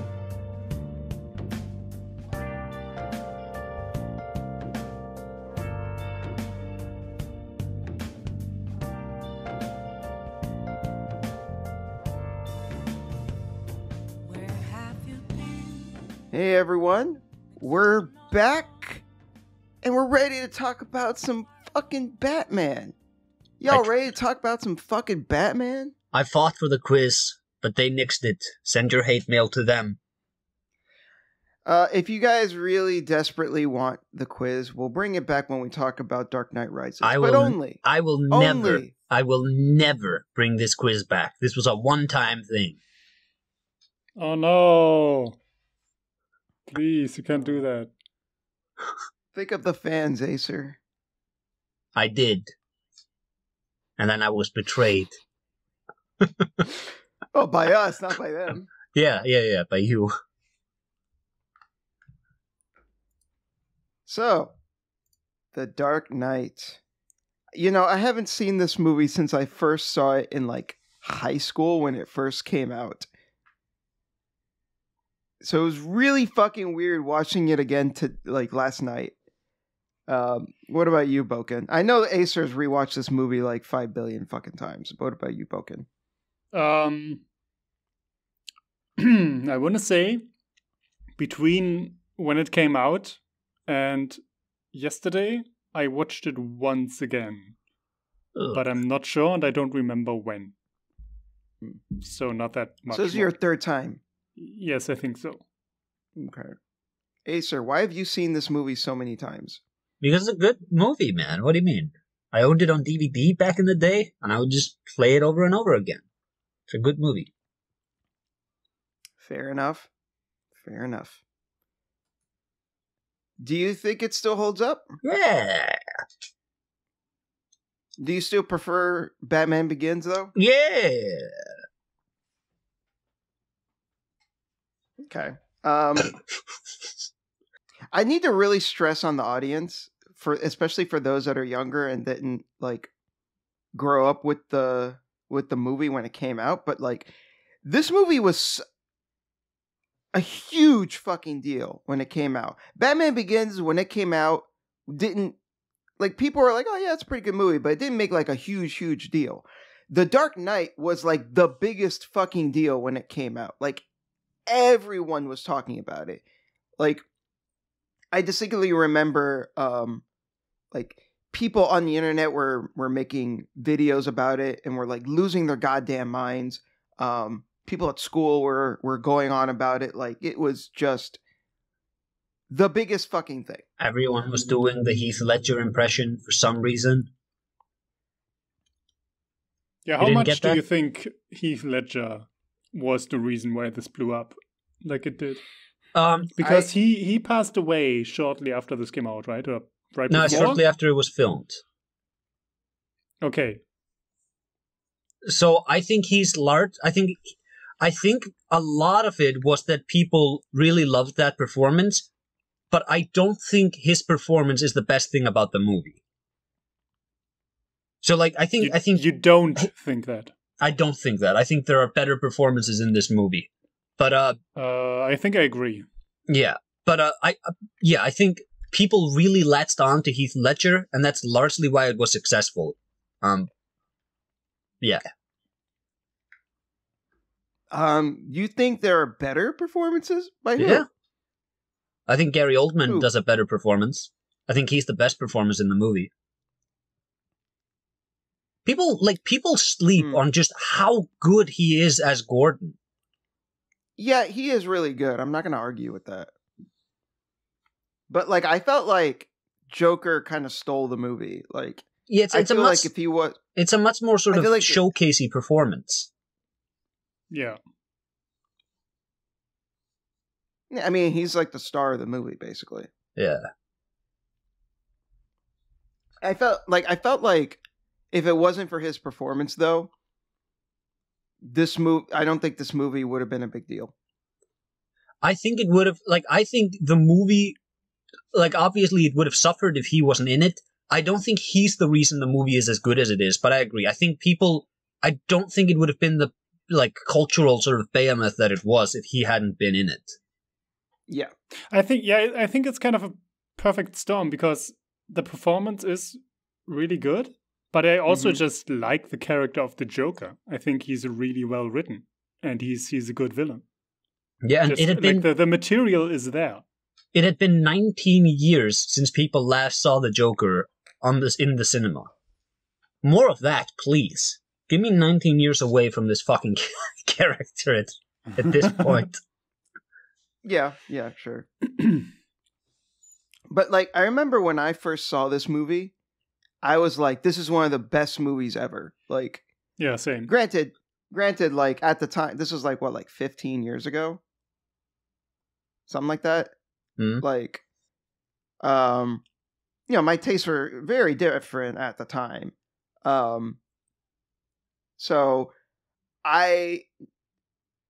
all I needed for a movie to be good was just action and special effects and stuff like that, and I was happy. So at the time, for me, it was 10 out of 10, great, one of the greatest movies. Watching it again now as an adult, and my tastes have obviously developed over time. For me, it went from 10 out of 10 to it's a 7 or an 8. It's still a good movie. It's still a good movie. I enjoyed it, but I don't think it holds up to the insane amount of hype that was surrounding the movie when it first came out. I don't think any movie could, though. I think this is still a 10 out of 10 movie, but there is obviously this sort of myth that has come about surrounding it. I also think it's really interesting when you look at this movie that there was a good 5 or 6 years after it released where people were still trying to dissect what was it that made it good. You had a lot of origins. Oh, people want to see the origin story of characters. And that really started with Batman Begins and this. You had gritty and realistic. We have to redo RoboCop to be that. And it's no, it's not just that you have one of these features and that makes it good. It's we were talking about in the beginning. It's you have an actual creative vision that's allowed to say something that makes it good. Yeah, there are themes here. Yeah. And there's a script that plays towards these themes and has a good resolution. I don't even think this is it is an origin story for Two-Face, maybe. Yeah. But then also Two-Face dies, so whatever. Dude, there's no origin story for the Joker. They specifically make fun of having an origin story because he tells the story of how he got his scars like 2 times ways. And asks it a third time, and he tells different stories every time. Yeah. It's like you're not supposed to know why he's the way he is. It's not the point. No, agreed. I gotta say though, I didn't really like Harvey Dent's like fall as a character, because like the whole movie, he's a Boy Scout with a few moments here and there where like a little questionable, and then at the end he just like completely flips and just turns into a murderous psychopath. It is a bit abrupt, yeah. I mean, granted, half his face came off, but like the effect was so bad. It didn't. Oh my god! You think it did not hold up at all? I don't think it holds up. I think it really does hold up. What are you talking about? Half his face, like, come on, that looks so silly. No, it looks good. No, the effect is terrible. You guys are just haters. No, I like this movie a lot. The effect looks awful. And it's just, it's CGI from whatever, 12 years ago. It's fine, but ugh. I think there's one scene where it doesn't look good, and that's when he's like lying down and he kind of turns his head, and you can sort of see that it's like his face is it's at a wrong angle, like the CGI face where it should be like it makes his face look kind of concave. I think that's the only time it looks wrong. This is interesting. It looks like cheap, not cheap, but kind of Uncanny Valley CGI. The thing about like Uncanny Valley effects, and I first noticed this when people were talking about Tarkin in Rogue One, and I noticed this again now that She-Hulk was out. It's like people genuinely react to this stuff very differently. Like sometimes the Uncanny Valley just doesn't work for this person in this moment. I think this might, because like I watched Tarkin and I'm like, ooh, that doesn't look right. I watched the She-Hulk trailers and I'm like, ooh, that looks wrong. But I look at The Dark Knight and I'm like, yeah, this looks fine. It's really interesting how it just, sometimes people react to it and sometimes they don't. I think the problem is that this is a very practical movie. There are very few CGI moments, and I think the CGI looks specifically CGI. Like, this is not makeup. And that's why it stood out to me. Yeah. I could see that. I also thought it was weird that Harvey was talking to Gordon, and he was like, it's like, say it. What did you guys used to call me? Say it. And he was like, the Two-Face. And I'm like, what? When was this ever established? Like, there was nothing. Yeah, there is. There really wasn't. It was established. Okay. It's when they first meet Harvey Dent in the office. Gordon says, when he's trying to get like warrants for the banks, Gordon says that, you're Gotham's White Knight. And Harvey's like, that's not what they call me in internal affairs. And Gordon's like, yeah, wouldn't know anything about that. Because he's the guy that the city sent in to like clean up the police department after Batman Begins. Yeah, there's this ongoing plot point of him not trusting, Gordon's fellow officers. No, what I mean is, they didn't do a good job of explaining why they called him Two-Face. Like, I don't think they needed it. Like, I think it's pretty self-explanatory because he's the guy who was like getting rid of the cops who were bad cops. And that makes him Two-Face? Yeah, because he would have had to like be buddy-buddy with them to get in on what was going on, and then he like snitches on them to the judges. Although Daniel's right, that doesn't really fit the character that they set up because he's supposed to be such a hero. Yeah, like that's what I'm trying to say. Like the whole movie, he's portrayed as like Batman himself even says that you're supposed to be the best of us. But then we're also supposed to buy that he's Two-Faced when there wasn't really anything that was portrayed through his character throughout the movie that would get across that he is Two-Face. At most, there's like a few moments here and there that kind of hint that, oh, maybe there's, you know, a little bit morally gray with him, but like a little bit morally gray is not the same as Two-Face. I would disagree, because this guy is he does not believe in the conventional way of cleaning up crime. Like, he is a big Batman fan. He is not at all convinced that the cops can do the job. He was the guy who was investigating them. He knows how corrupt it is. And then at the end, when he takes the turn, that's the moment where it's like, well, you know, maybe Batman's way isn't enough either. Maybe we need to go one step further. And he just personally goes and kills all the mobsters. You'll notice, like, I love the moment when he kills Salvatore Maroni, who's played, Eric Roberts is so good in this. But when he kills him, it's like, oh, I can't kill you, but I'm going to kill your driver, because he doesn't actually care. Like, he just wants vengeance. It is about vengeance to him. It's not about justice or like the chaotic fairness of the universe or whatever. He just wants to kill these people to get revenge for what they did to him. Is it though? Because what if the coin had come up twice? Yeah, but that's the thing though, right? You don't need to flip it twice. You just flip it once if you're going to kill him. And then he flipped it twice specifically because he wanted a different outcome. I guess that's true, yeah. Yeah, that's true. He was hired. This is the best Aaron Eckhart performance ever. I think nobody has been able to utilize him as an actor as well as Nolan did here. And he was hired because of Thank You for Smoking. Have you guys ever watched that movie? Yeah, but I don't remember much. I love that movie. He like, his visual design in that movie, he looks like a cigarette. Where he's like, his hair like blonde, like a cigarette stub. And then he's just like, the suits that he's wearing, he looks like a cigarette, and he's this horrible, like, sleazy salesman for this horrible, horrible product. That's a bit of a side tangent, but I love that. I remember that being a good movie, yeah. Yeah. I have to say, no, I'm sorry, go ahead. No, I wanted to structure this a bit. So I kind of wanted to jump into the beginning.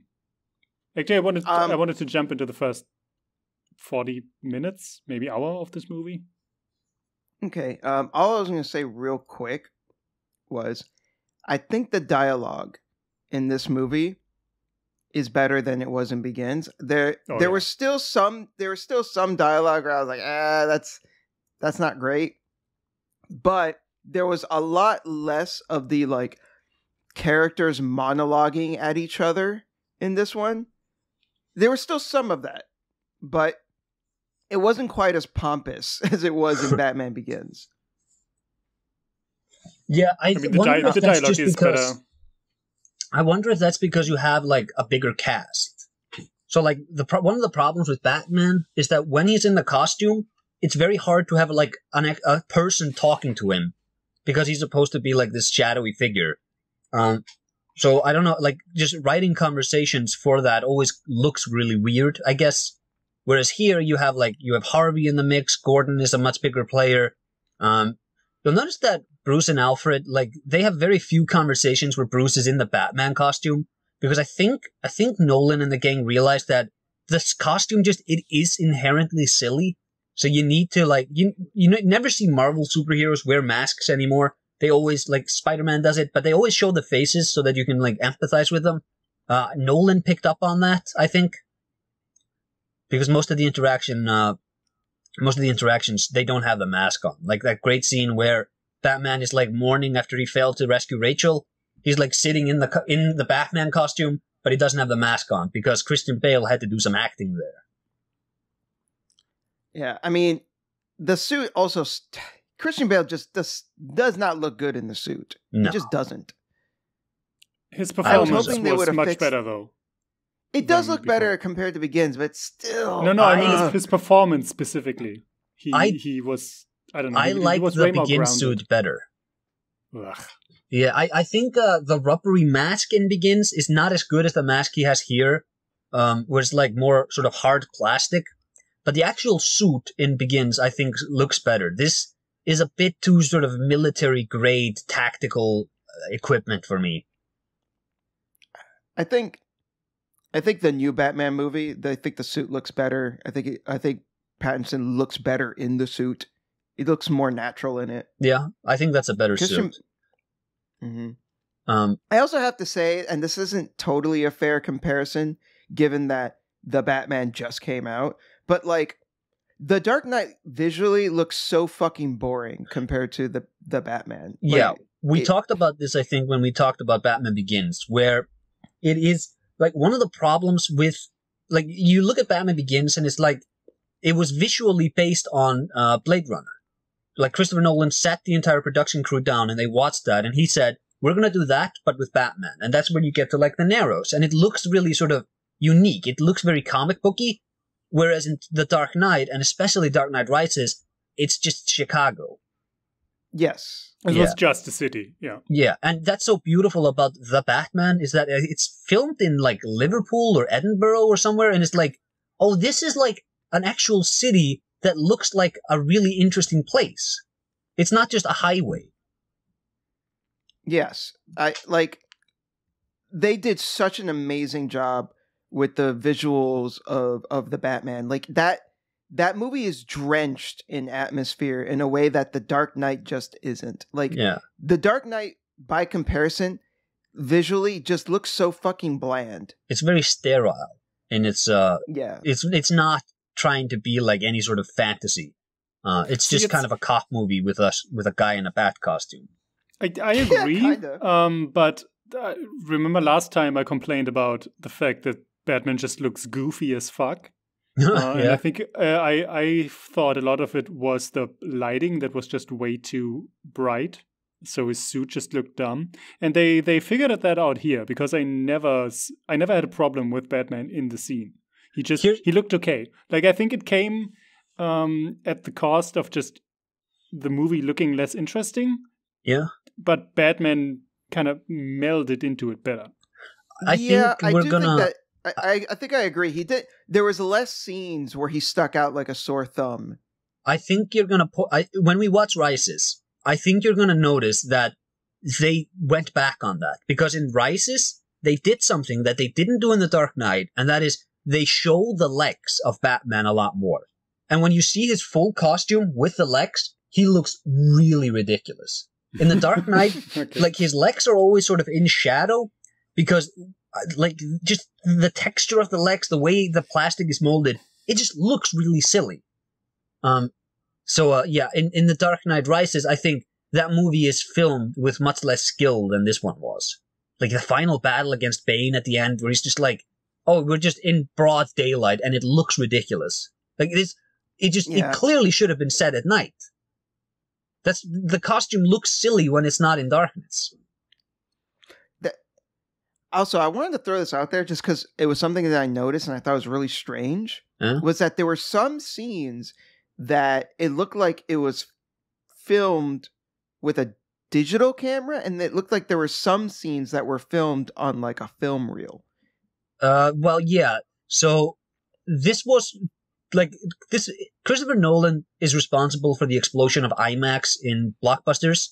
There were 4 IMAX cameras that existed in the world when they made this movie, and he broke one of them in that scene where Batman, like Bruce Wayne, is driving his regular car, and he crashes into that car trying to kill Harvey Dent. When they were filming that, one of the IMAX cameras broke. And the technology for shooting in IMAX, you had to have like a gigantic crane to mount the camera, and it was very like, only very specific scenes could be shot in IMAX. Whereas if you want the camera to move around a lot in like a crowd, you can't do that with an IMAX camera at that time. They're just too cumbersome. But you could probably do that now. I imagine the technology has gotten way better. But you also, I think in The Dark Knight Rises is a worse offender on this, where the aspect ratio of the movie keeps jumping around. Yeah, that's what I was trying to get at, where the aspect ratio in this movie, it kept going back and forth between, sometimes you would have the widescreen borders, sometimes you didn't, and I was just like, what the fuck is happening? Yeah. Anyways, I'm sorry, Boken, you wanted to talk about... Let's get into the plot, just sure. In general. Go ahead. I kind of forgot how plot heavy this movie is. There are so many plot points and like threads and characters that at the beginning I thought, oh my god, this is going to be a nightmare, and it's going to be really difficult to keep track of everything. And it kind of was, but I do think that most of the things that are set up are actually paid off.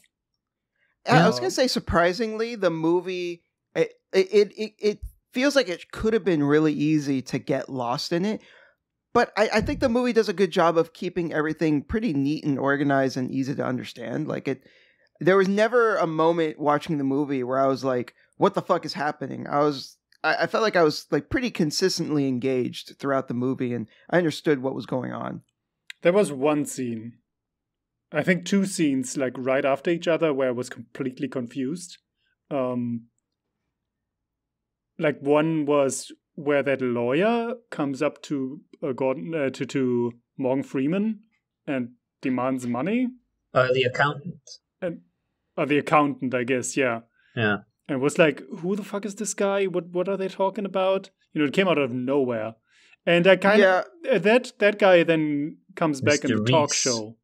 That was somewhat paid off then, because then it played to the Joker is forcing people to make a decision to, you know, do something evil to save themselves. Yeah. Which is also the ending, you know, that kind of played into it, that got paid off. Right before that, there was like a crime scene investigation where Batman then like took a piece of the wall with a bullet hole out. Yeah. And then ran a bunch of tests. That was so and it was completely like, what is this? Like, what is this room? Who fucking died there? What are they talking about? What are they doing? That came out of nowhere too. And that, I'm not even sure how that factored into the rest of it. But otherwise... the Joker said he was going to kill Harvey Dent, but he couldn't get to the real Harvey Dent, so he killed these 2 people. One of them was like Steve Harvey, and the other one was Patrick Dent. So it's like, well, technically he killed Harvey Dent. And he gave him the hint that he was going to kill the mayor. Okay. Like, I think it's kind of a ridiculous scene too. And this is the biggest problem I have with this movie. And the Dark Knight trilogy on a whole it's like a big offender on this, is that when Batman takes the bullet, like the brick with a bullet in it, he puts it in a computer, and the computer reassembles the bullet and looks at like the fingerprint. And he like has to shoot the same bullet from different caliber guns to figure out what gun shot it, and then he can configure from there the algorithm to reassemble it. It's like, you are not a detective. I could do that if I had that computer. Like, this is not a detective movie. Batman is a shit detective in all of these movies. He just has really cool gadgets that do all the job for him. That's true, but I also think, like, we don't need a big detective side plot. It kind of worked in but in he's the world's Batman. Greatest detective.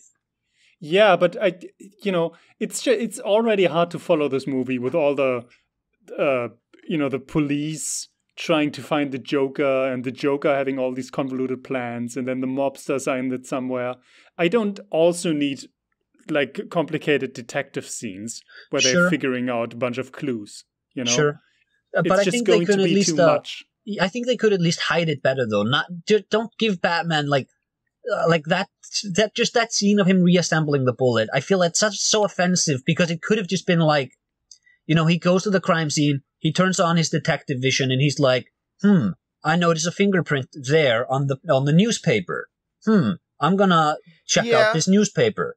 And then he's like, okay. No, I agree. It's just like, I agree. There's so many different ways of getting Batman the knowledge to go for like Thomas Schiff or whoever he was or whatever. It's just like, this is so convoluted. You could do this better. Yeah, totally. No, I totally agree. It felt like such a ridiculous, just overly complicated way of getting like really simple information. Yeah. Like, why? It felt more like they had these props, like for the gun and they had, and it felt like more like, this is really cool and we want to show this off and we need an excuse to show it off, rather than it serving the story in like a beneficial way. Let me ask you a question, guys. Do you think this movie needs to be 2 hours and 30 minutes? I don't think it feels that long. Like, I think this movie has a really cracking pace.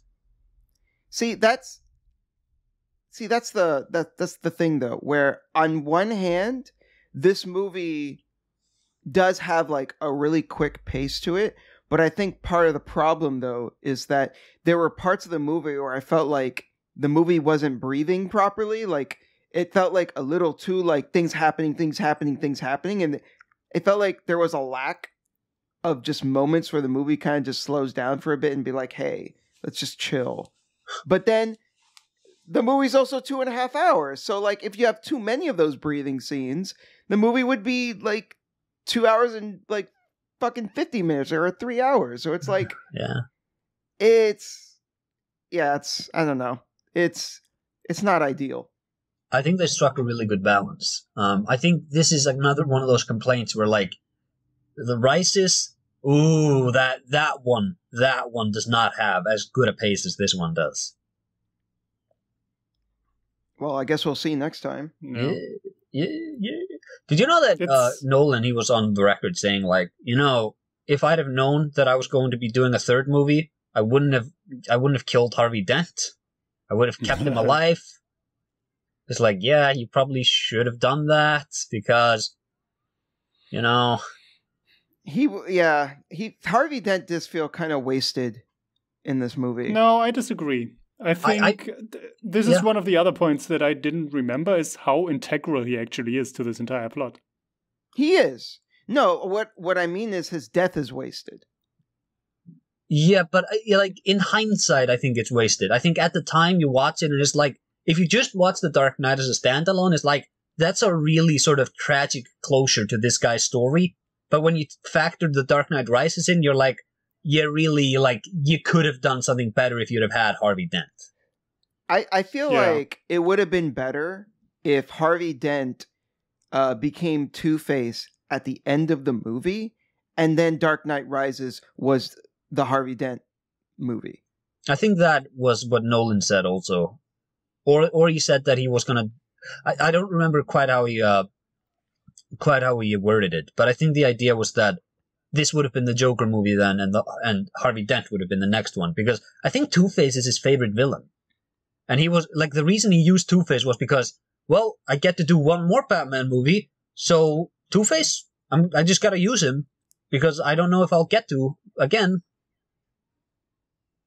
Yeah. I mean, that is a shame, because I feel like we would have gotten a much better third movie if that had been the case. Yeah. And I think Dark Knight would have been a stronger movie as well, because I feel like the stuff with Two-Face is undercooked. And I think, in the third act, I think, when he's killing the mobsters, I think that could have been developed more. Yes. Yeah. All the stuff with Harvey Dent is fine. I think all the stuff when he becomes Two-Face becomes an issue. Yeah. Like that, not to say it's a complete train wreck, because we've pointed out there's some good stuff that still happens, but like he could have ended up such a stronger character had this had just been his setup, and then Rises was his movie. Yeah, you read the Long Halloween and Dark Victory, didn't you? Not yet. All right. I need to read Year One first. All right. I think I'm still fine with Two-Face though, because like they do a good job making him this idealistic character who's like almost unbreakable, but then he breaks, and it's not really about the character itself, but what him turning evil would actually do to public morale. Yeah. And so, sure. His character kind of transcends just himself and becomes sort of a symbol, which I think that works perfectly fine at the ending. I think this movie does a really good job with him. I love Harvey Dent in this movie. I'm just saying, if he would have had another movie, I would have preferred to see that third act of this movie basically be that movie. I can see that, yeah. Yeah. Man, this is such a good movie. But also, I don't know, should we jump to the ending? I feel like there's so many things happening in this movie. Bring up whatever you want. That's just... very loose. I don't know where to go. There's so much. There's so much happening, and I don't even feel like talking about potential plot holes because, I noticed some of them, but I feel like it doesn't even matter, honestly. I mean, I did think it was like hella silly when Batman and Rachel fell off the fucking building and they just like land on a car and they're fine. I was just like, come on, really? That's another scene where it's like, oh, and what happened to the Joker? Did he just leave the party? Batman is just downstairs. Like, it feels true. Like there's a conclusion to that scene that's missing. That's missing? Yeah. Like, and also, like, falling in the car. Batman couldn't have shot, like, a grapple hook and swung himself, like, through the window of another building. The whole time, I was like, get your fucking grappling hook. Get your grappling hook. And then he just falls on the car, and they're like, or his glide we're fine. Cape. I'm like, what the fuck? Like, he can glide with that cape? Yeah, they don't really show how it happened. Like, they don't really show how they land. It's just, okay, they're both fine. And then they cut away. There are a couple of scenes like that. Another one is the Joker when he's in the holding cell. And, like, he goads this police guy to actually attack him. And then the next time they cut to him, they're out of the holding cell, and he got a knife to the guy. And I think that's fine. I think that's less offensive. But it wasn't a knife, it was a piece of glass. Fine, then it's a piece of glass. But still, it feels like, okay, how did you... Like, I understand what happened, but you could have also just shown it. I don't think you need to show that. Yes. Because then I still have to wonder, how did you even get the door open? How did no one see this? What bothered me about that scene was, why was a guy in there in the first place? Well, so the Joker wouldn't do any bullshit, which he did. Well, they could have just kept him locked alone. Just lock the fucking doors. Leave him in there alone. But the Joker is good at getting out of situations, so they were probably scared. No, that's bullshit. No, Yeah, he got out because the guy was there. Boken, the reason why the guy was there was because they needed to move the story along. I feel like this is a nitpick. That's it. I feel like this is a nitpick. Like, I don't really care. Like, yeah, the Joker, tricked him to get out. I don't think it's a huge deal. It's like, okay, whatever. But, like, it is overly convenient.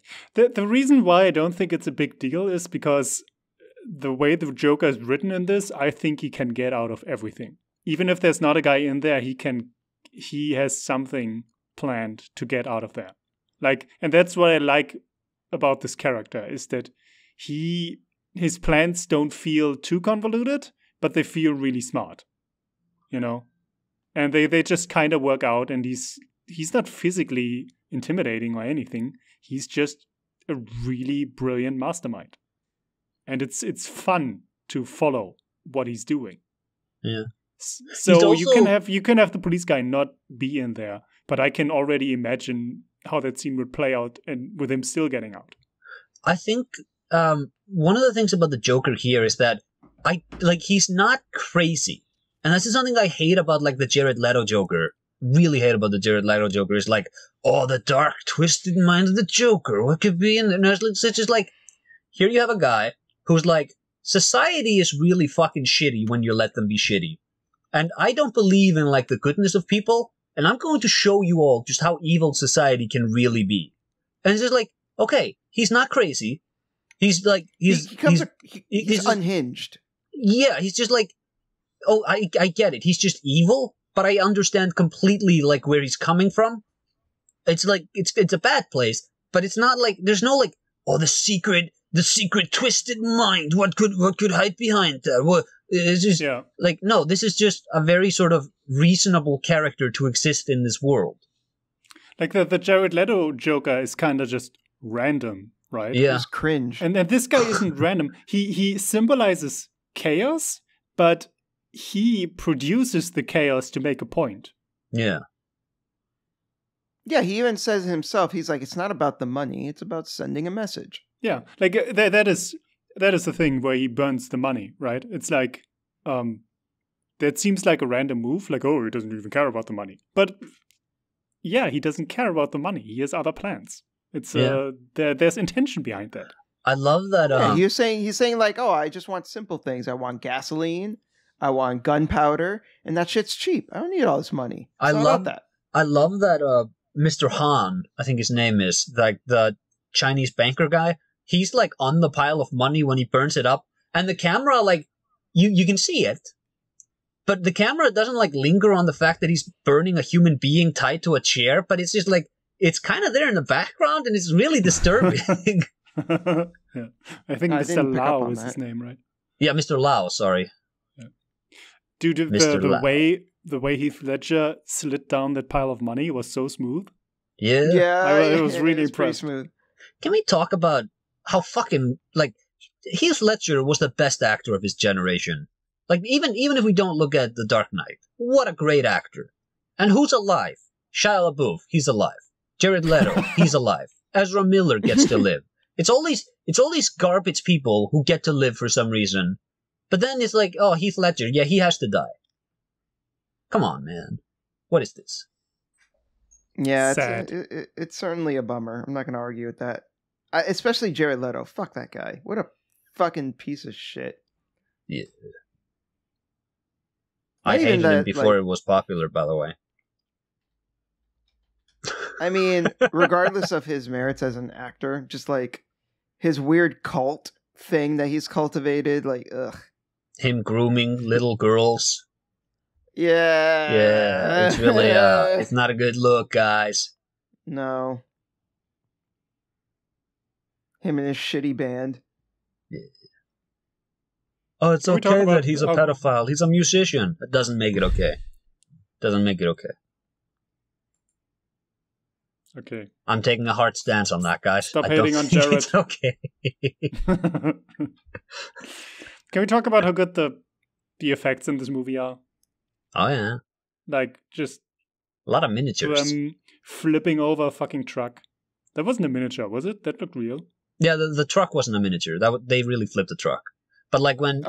damn. When the Batmobile is like, when it crashes, when it's in that like... that highway magic where it's like shot with a bazooka, that's all done with miniatures. Wow, that's impressive. Oh, okay. Yeah. That's really impressive. I didn't know that. It's like 1/3 the size of the actual Batmobile, I believe. It was something like that. Actually, probably some CGI, but a lot of that was miniature work. Yeah, the motorbike, right? The motorbike that's a real motorbike, but like when it's shot out of the car, that's obviously CGI. Yeah, and there's a moment where it like hits a wall and turns around. Oh yeah, it goes up and turns around. That was so CGI, but there's another scene where it like drags across the ground, like to the side, and the wheels just spin like horizontal, like they just flip like on their axis. Yeah. That's that's obviously CGI. Yeah, but I mean, it's a real bike. Yeah, it looks fucking sick. The guy really wrote it. The original plan, they had like a backpack that Batman would be able to like vacuum the cape into. And when they were filming it, the stunt guy was like, "No, I can probably just drive it with the cape. I don't think it'll get tangled into it." And it didn't. But it's like, awesome. Why would you risk that, you crazy man? I think I think he might be wearing a shorter cape for that, though. Whoops. Like the cape I think it may just reach like his hip, and then the cape that goes from his hip onwards is like CGI. Yeah, possible, yeah. And then they But blew up a fucking hospital.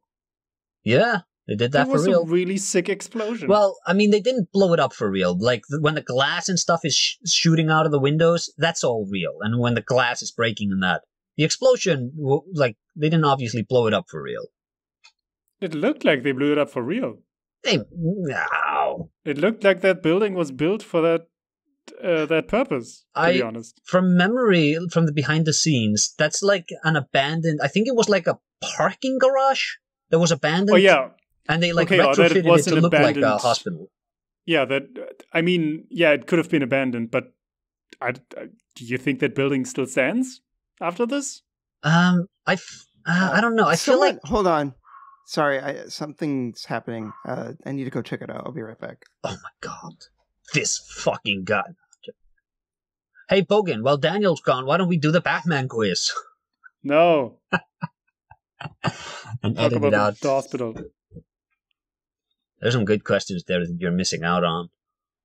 Here's a question for you. Do you think that building still stands?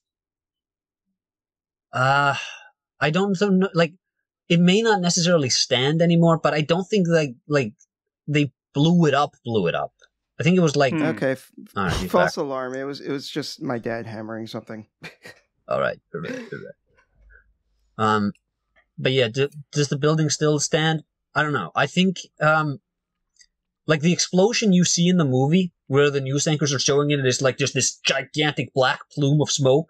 That's not real, but I think like there is an element of the explosion that's real. Like it was blown up to some degree, but if they like you don't blow up a building if you're trying to get rid of it.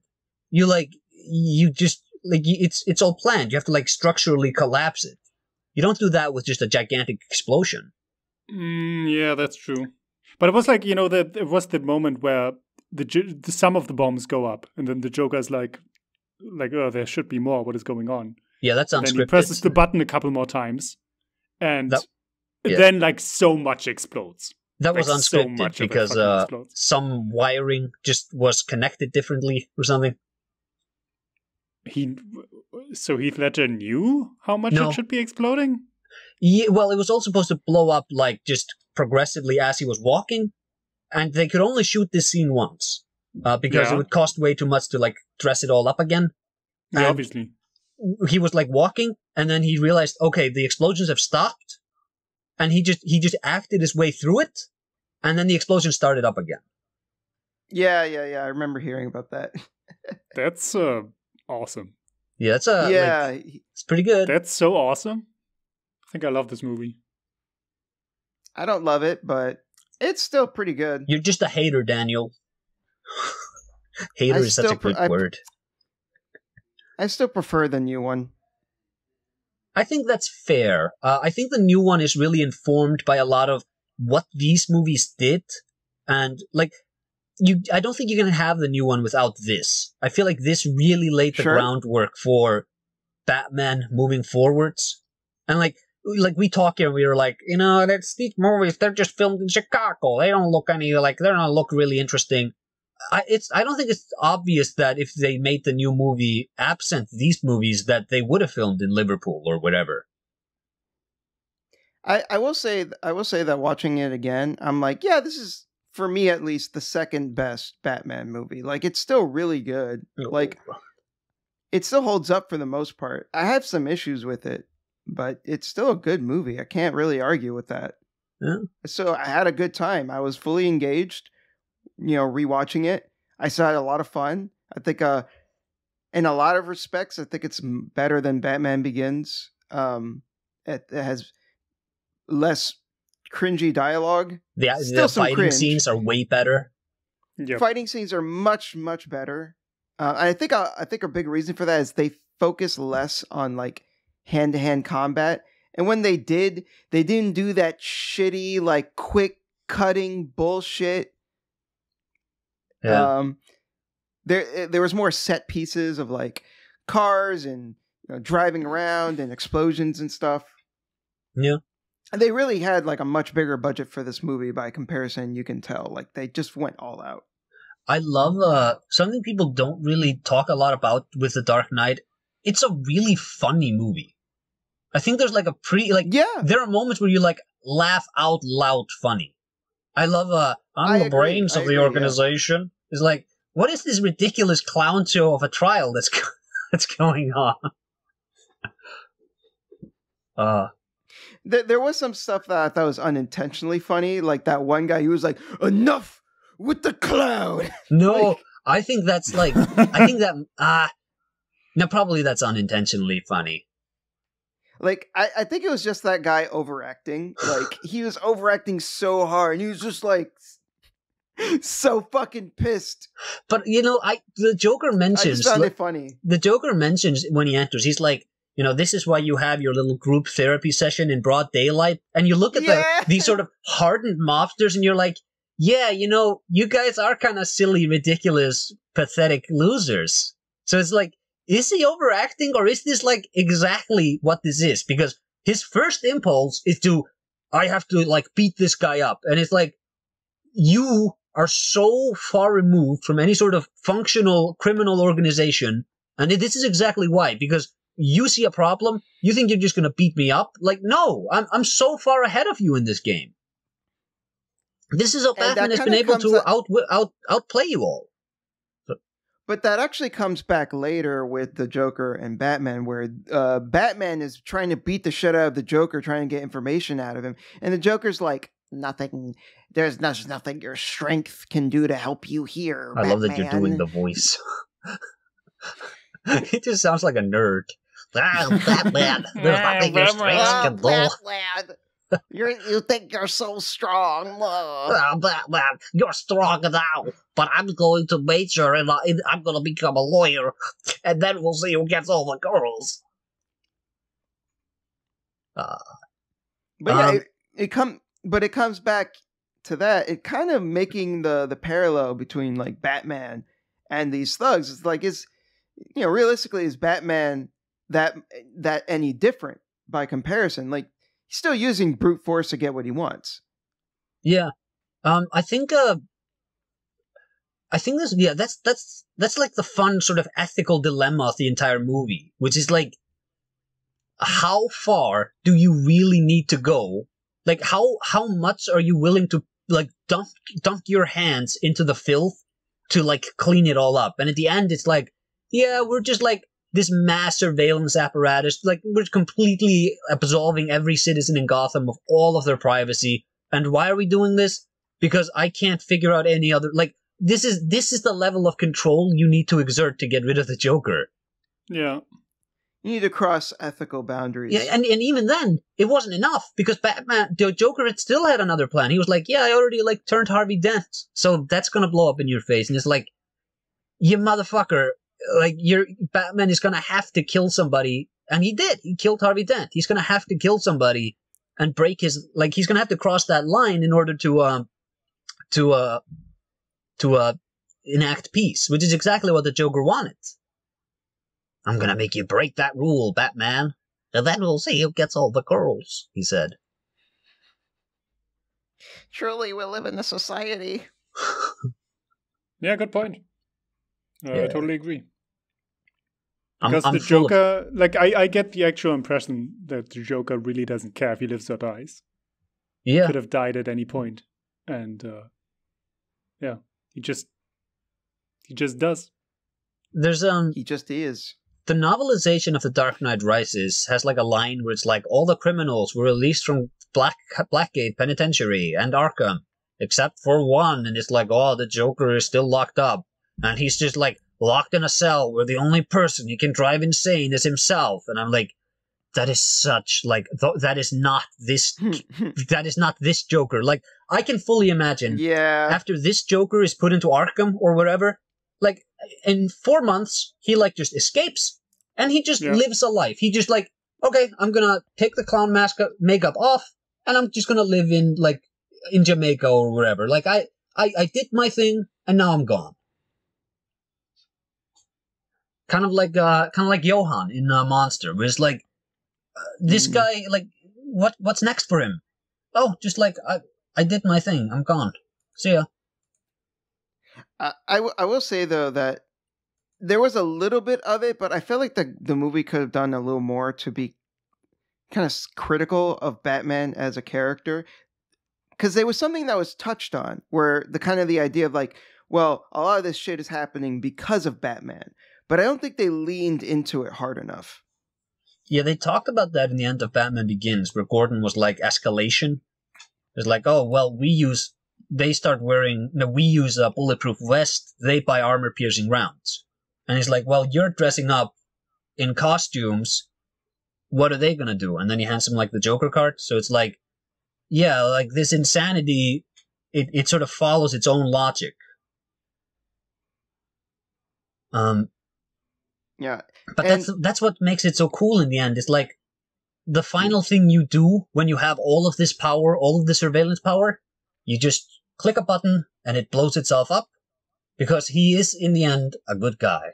He's the Dark Knight, as Gordon said.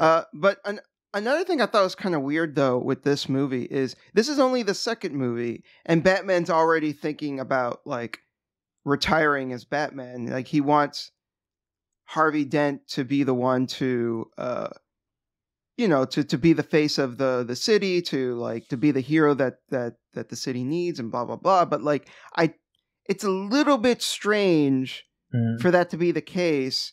Like, we had the origin story with the first movie, building up how he became Batman. The second movie's already like, oof, all right, guys, it's time to retire. Like, yeah, and it's like the next movie talks about, like, his body's been completely destroyed by his activities, and it's like, he was Batman for, like, 2 years. Like, people wouldn't have this super nostalgic impression of him. They'd be like, Batman, you mean that guy we read about in the newspapers 10 years ago? Like, The Dark Knight... Maybe it should have been like, oh, this is 8 years after Batman Begins, because it just takes place like 2 years after. Like I think you need a bit more of a time jump. I agree. It need a bit more of a time jump, or maybe another movie in between. But like then again, that's probably unreasonable. Yeah. But again, I just think this idea that like. We did get another movie in between. They did the Gotham Knights animated anthology movie. That doesn't fucking count. That's apparently in this continuity. Batman fights fucking Killer Croc in that movie, and it's like, this is not in the same continuity, guys. No, what is this? No, that's ridiculous. But that movie, like that anthology movie, is really good. It's on paper, it's set in the same universe. It's not in the same universe. But it's a good movie. I wanted to say something, and I forgot. Oh, no. Too late, bitch. No. It's gone. Oh, you were going to ask me about my quiz. Oh, yeah. I wanted to ask, this whole idea that Batman is now, like, a wanted criminal, does that happen is that played into in Rises at all? Oh, yeah. That's why they're hunting him at the beginning. They're like, I'm gonna get the guy who killed Harvey Dent, because they play up Harvey Dent as the savior. Okay. And that's like the whole thing about Bane, when he's like, he reads Commissioner Gordon's retirement speech that Gordon didn't read, where it's like, Harvey Dent isn't a hero. Harvey Dent threatened to murder my son, and I watched Batman take him out and then take blame for all of the murders Harvey did. And it's like, oh, so the entire piece that you two established, yeah, it was all based on a lie, and that's how Bane is able to sort of reintroduce the chaos into the city. Okay. That's an element that's really well played up in the next one, I think. I'm looking forward to that. Well, we'll get into it when we get into it. Yeah.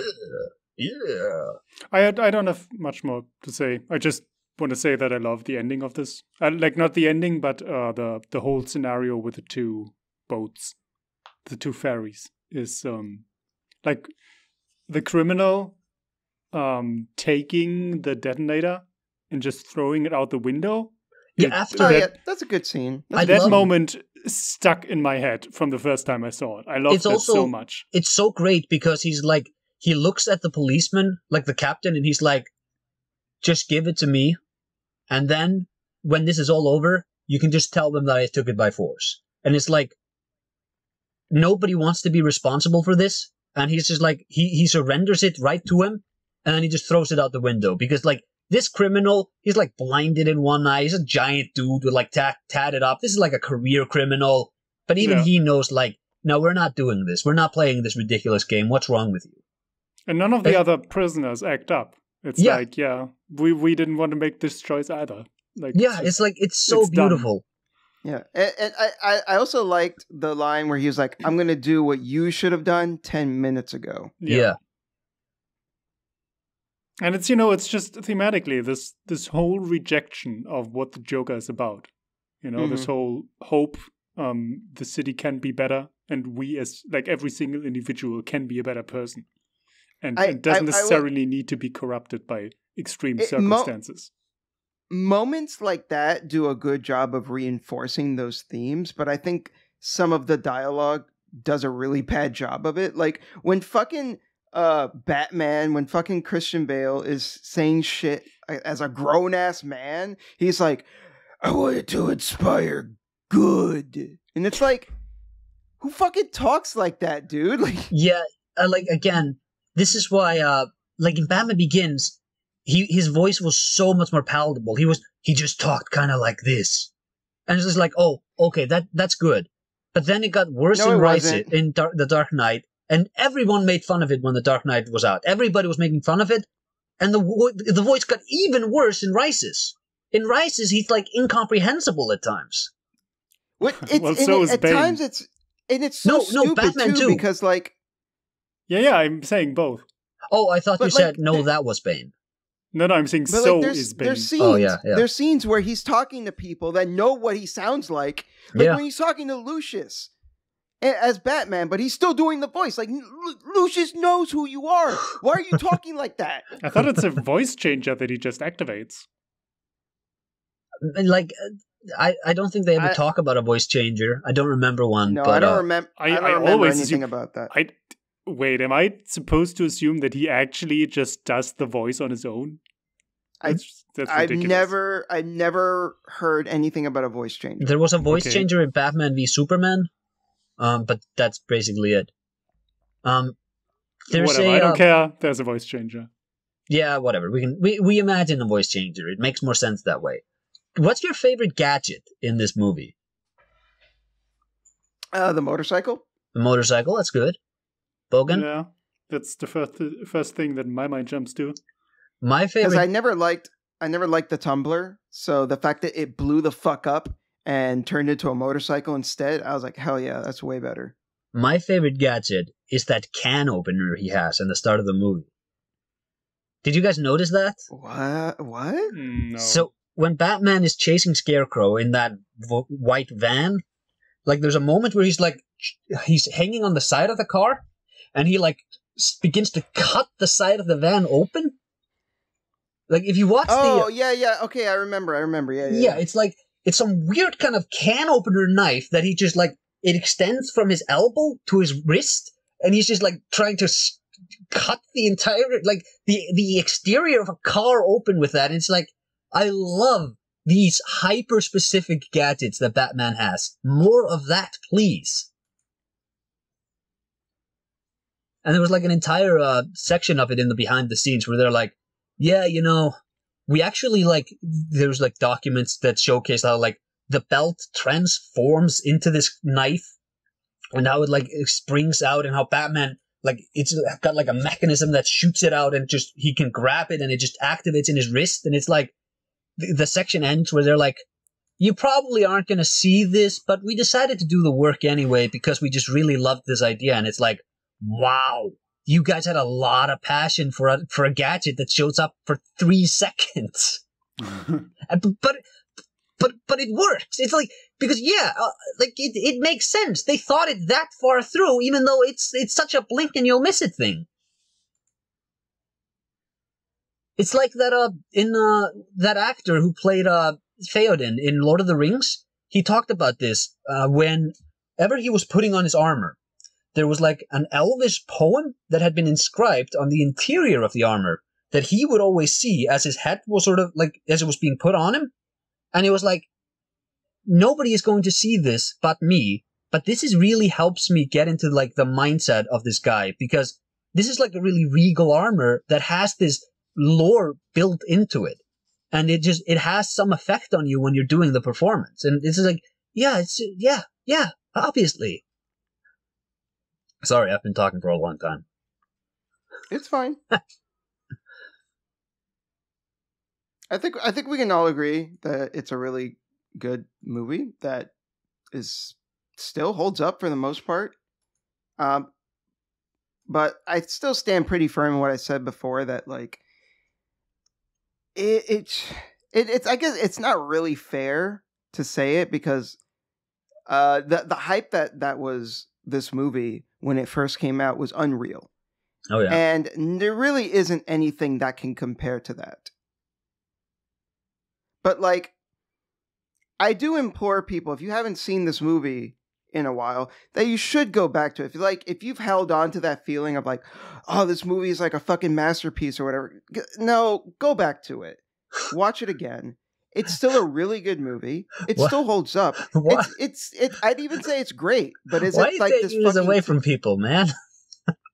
I'm just saying, is it a 10 out of 10 fucking masterpiece? No, it's a good action movie. What I like about the Batman movies, with interesting ideas. What I like about the Batman movies is that more than any other superhero movies, they're really interested in like exploring hot topic issues of the era. Like this deals with like the Patriot Act and government surveillance and all that. But like the new Batman is all about like internet isolation and extremism and like these people who are becoming isolated from the world. And it's like, meanwhile you have Spider-Man, and what's he doing? Oh, he's just meeting other Spider-Man, and then everybody in the cinema claps. Great job, guys. Yeah. Dude, remember in Spider-Man when they actually like they revealed his identity at the end of the second movie? And then it's like, oh, how is Spider-Man going to deal with that? Well, he's going to go into the multiverse and turn back time, obviously. It's not like we want to show actual fucking consequences for what happens. Yeah. Spider-Man Homecoming was such a breath of fresh air, I felt. Yeah. But I'm like, then I watched Far From Home and I'm like, wow, I am immediately tired of this. Far From Home is so bad. Yeah. And people like that movie. It's amazing that it's the same, it's like the same director, same writing team, I think. It's like, what happened here? What happened? I don't know. I never watched either. I don't really care to. Homecoming, I would recommend. I think that's like a genuine, good sort of standalone movie. I do think Homecoming is the best MCU movie. Oh, it's definitely up there for me. I was gonna say like, oh yeah, I think Ragnarok is. I really like that one, but after Love and Thunder, I'm like, man, like retroactively, I don't like Ragnarok that much anymore. Damn, it was that bad? Yeah, it was so bad. It was just so bad. All right. Poor Christian Bale, man. All right. Is that do we have any final words on Dark Knight? I think I'm going to give this a 9 out of 10. Like if I were to give 10s. I think I was going into this movie ready to be disappointed after the first like 40 minutes maybe, because it got kind of unwieldy. I think you can cut out some stuff from the beginning. I understand why it's there, all the setup with the mobsters and shit. I think you can you don't need the trip to China and all that. It's funny. I think I had a similar experience where I remember in the beginning I was just like, oh man, this is feeling very disappointing already. But then, and then once the movie hits its stride, I was like in it, and I was just like, oh no, this is still good. This is still a good movie. Yeah. And then after the Joker gets captured, I think it becomes really, really, really good. Yeah, I'd give it a 10 out of 10. I love it. I think this is like the perfect kind of action blockbuster movie where if you don't care about the themes, you can still watch it, and it's a great movie. But it also has those themes if you want. I think that's, looking back, I think that is why this movie succeeded in the way it did, is because if you're looking at it from a purely shallow perspective, not that there's anything wrong with that, but if you're just going in and you just want to see explosions and shit, you're going to get that. But, the movie also does have some more stuff going on. There's ideas to think about. It's thematically pretty consistent and explores its themes pretty interestingly. So yeah, like it's got something for everyone. Compare it to the MCU, right? Or everything that came during the MCU time from DC. It's like I don't have to rate this movie on a superhero movie scale. Like this is just a real movie. Yeah. With actual depth and things to say, and I feel like you get none of those from anything that the MCU has put out.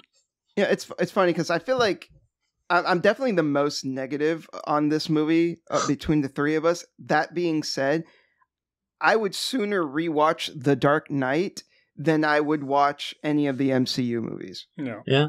Like I'd rather rewatch The Dark Knight than watch a new MCU movie. Fuck it. I really don't care.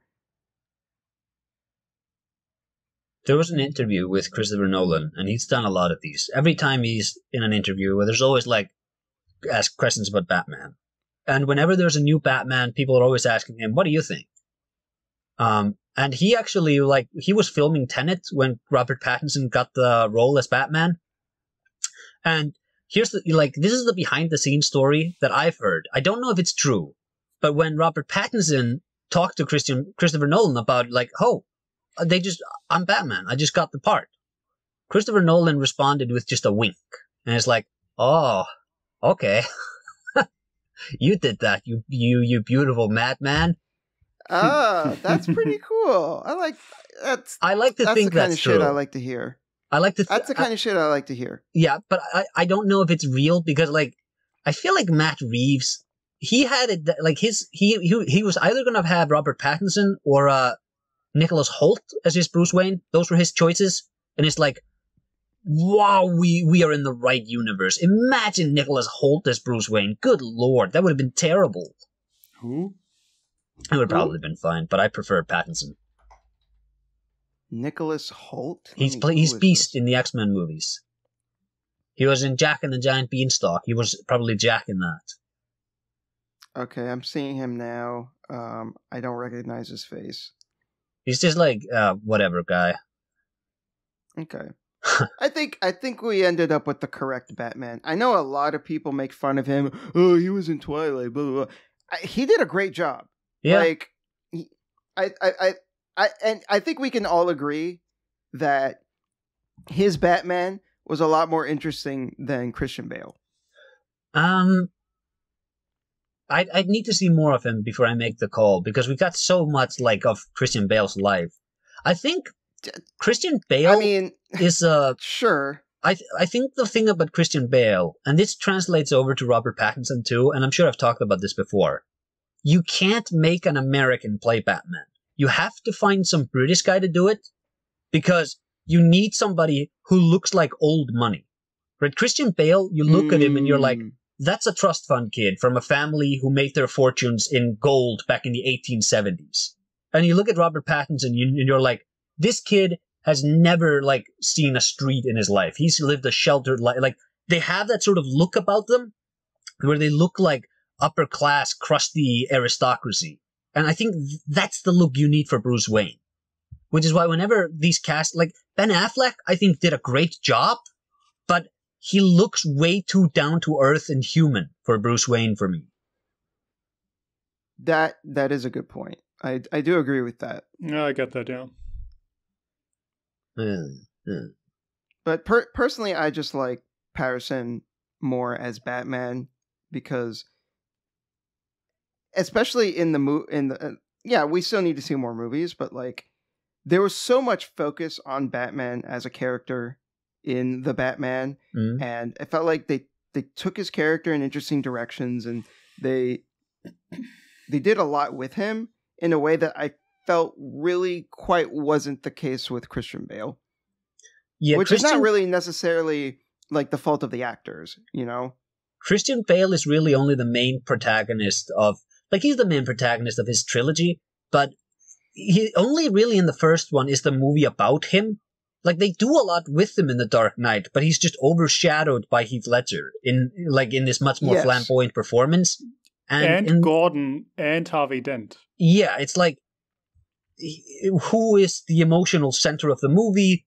Arguably Harvey Dent. And while in the Batman himself is the emotional center of that movie. Yeah. So yeah, maybe we do need to see more movies, but at least for right now, I'm much more compelled by his portrayal of Batman, the way that Batman is handled in that, by comparison, where Batman Begins. There was some of that, but I don't know, I just didn't find it super engaging. And then in Dark Knight, like you say, he just gets completely overshadowed by Joker. Yeah. But yeah, I think that's pretty much it. I think that was a good discussion. All right. And you boys are sure you don't want the Batman quiz? Last chance? No. Last chance? We're good. All right, this is your final has chance, been going on for too long. This is for real, the last chance. We need to end this because I really need to go to the toilet. All right. Okay. All right. Well, I think we'll just end it here then for the sake of Boken's bowels. Yeah. All right. That's it. Take care, everyone. Yeah. Let's not talk about what we're working on. No, yeah, I didn't say that. Go to the bathroom. No, it's fine. I feel bad for Boken. All right. Okay. Fine. Acer, you're working on Silent Hill 4? No. But I may be doing that in like a few months. Currently, I'm just working on like Armored Core, and I'm also getting back to work on my game. COVID wrecked me. That's like a month of just like that took like a solid month out of my production schedule. I'm so behind on everything. But yeah, getting better. That's good. Working on anything else, or that's it? Well, that's an interesting story, Daniel. Yeah, nah, I'm not going to delay it. No, that's okay. As it stands. That's all I'm working on. Okay. The only things I'm working on are possible scripts. Where again, I mentioned the milk inside, outside of a bag. I'm kind of flirting with maybe doing something on that, and I'm also thinking of maybe doing a video on the mysterious atmosphere of Shadow of the Colossus. I think it's kind of strange that no one has talked about this yet. Yeah. You would think that'd be like an obvious slam dunk of a video, but no one has done it. So I'm like, well, fuck it. My first reaction, my first thought to this was clearly someone has already made a video on that. No, they haven't. I looked it up. No videos, not even an editorial, not even like a random article somewhere written on a blog or nothing. And I'm like, this is such an obvious, like, duh thing to talk about. Yeah. But,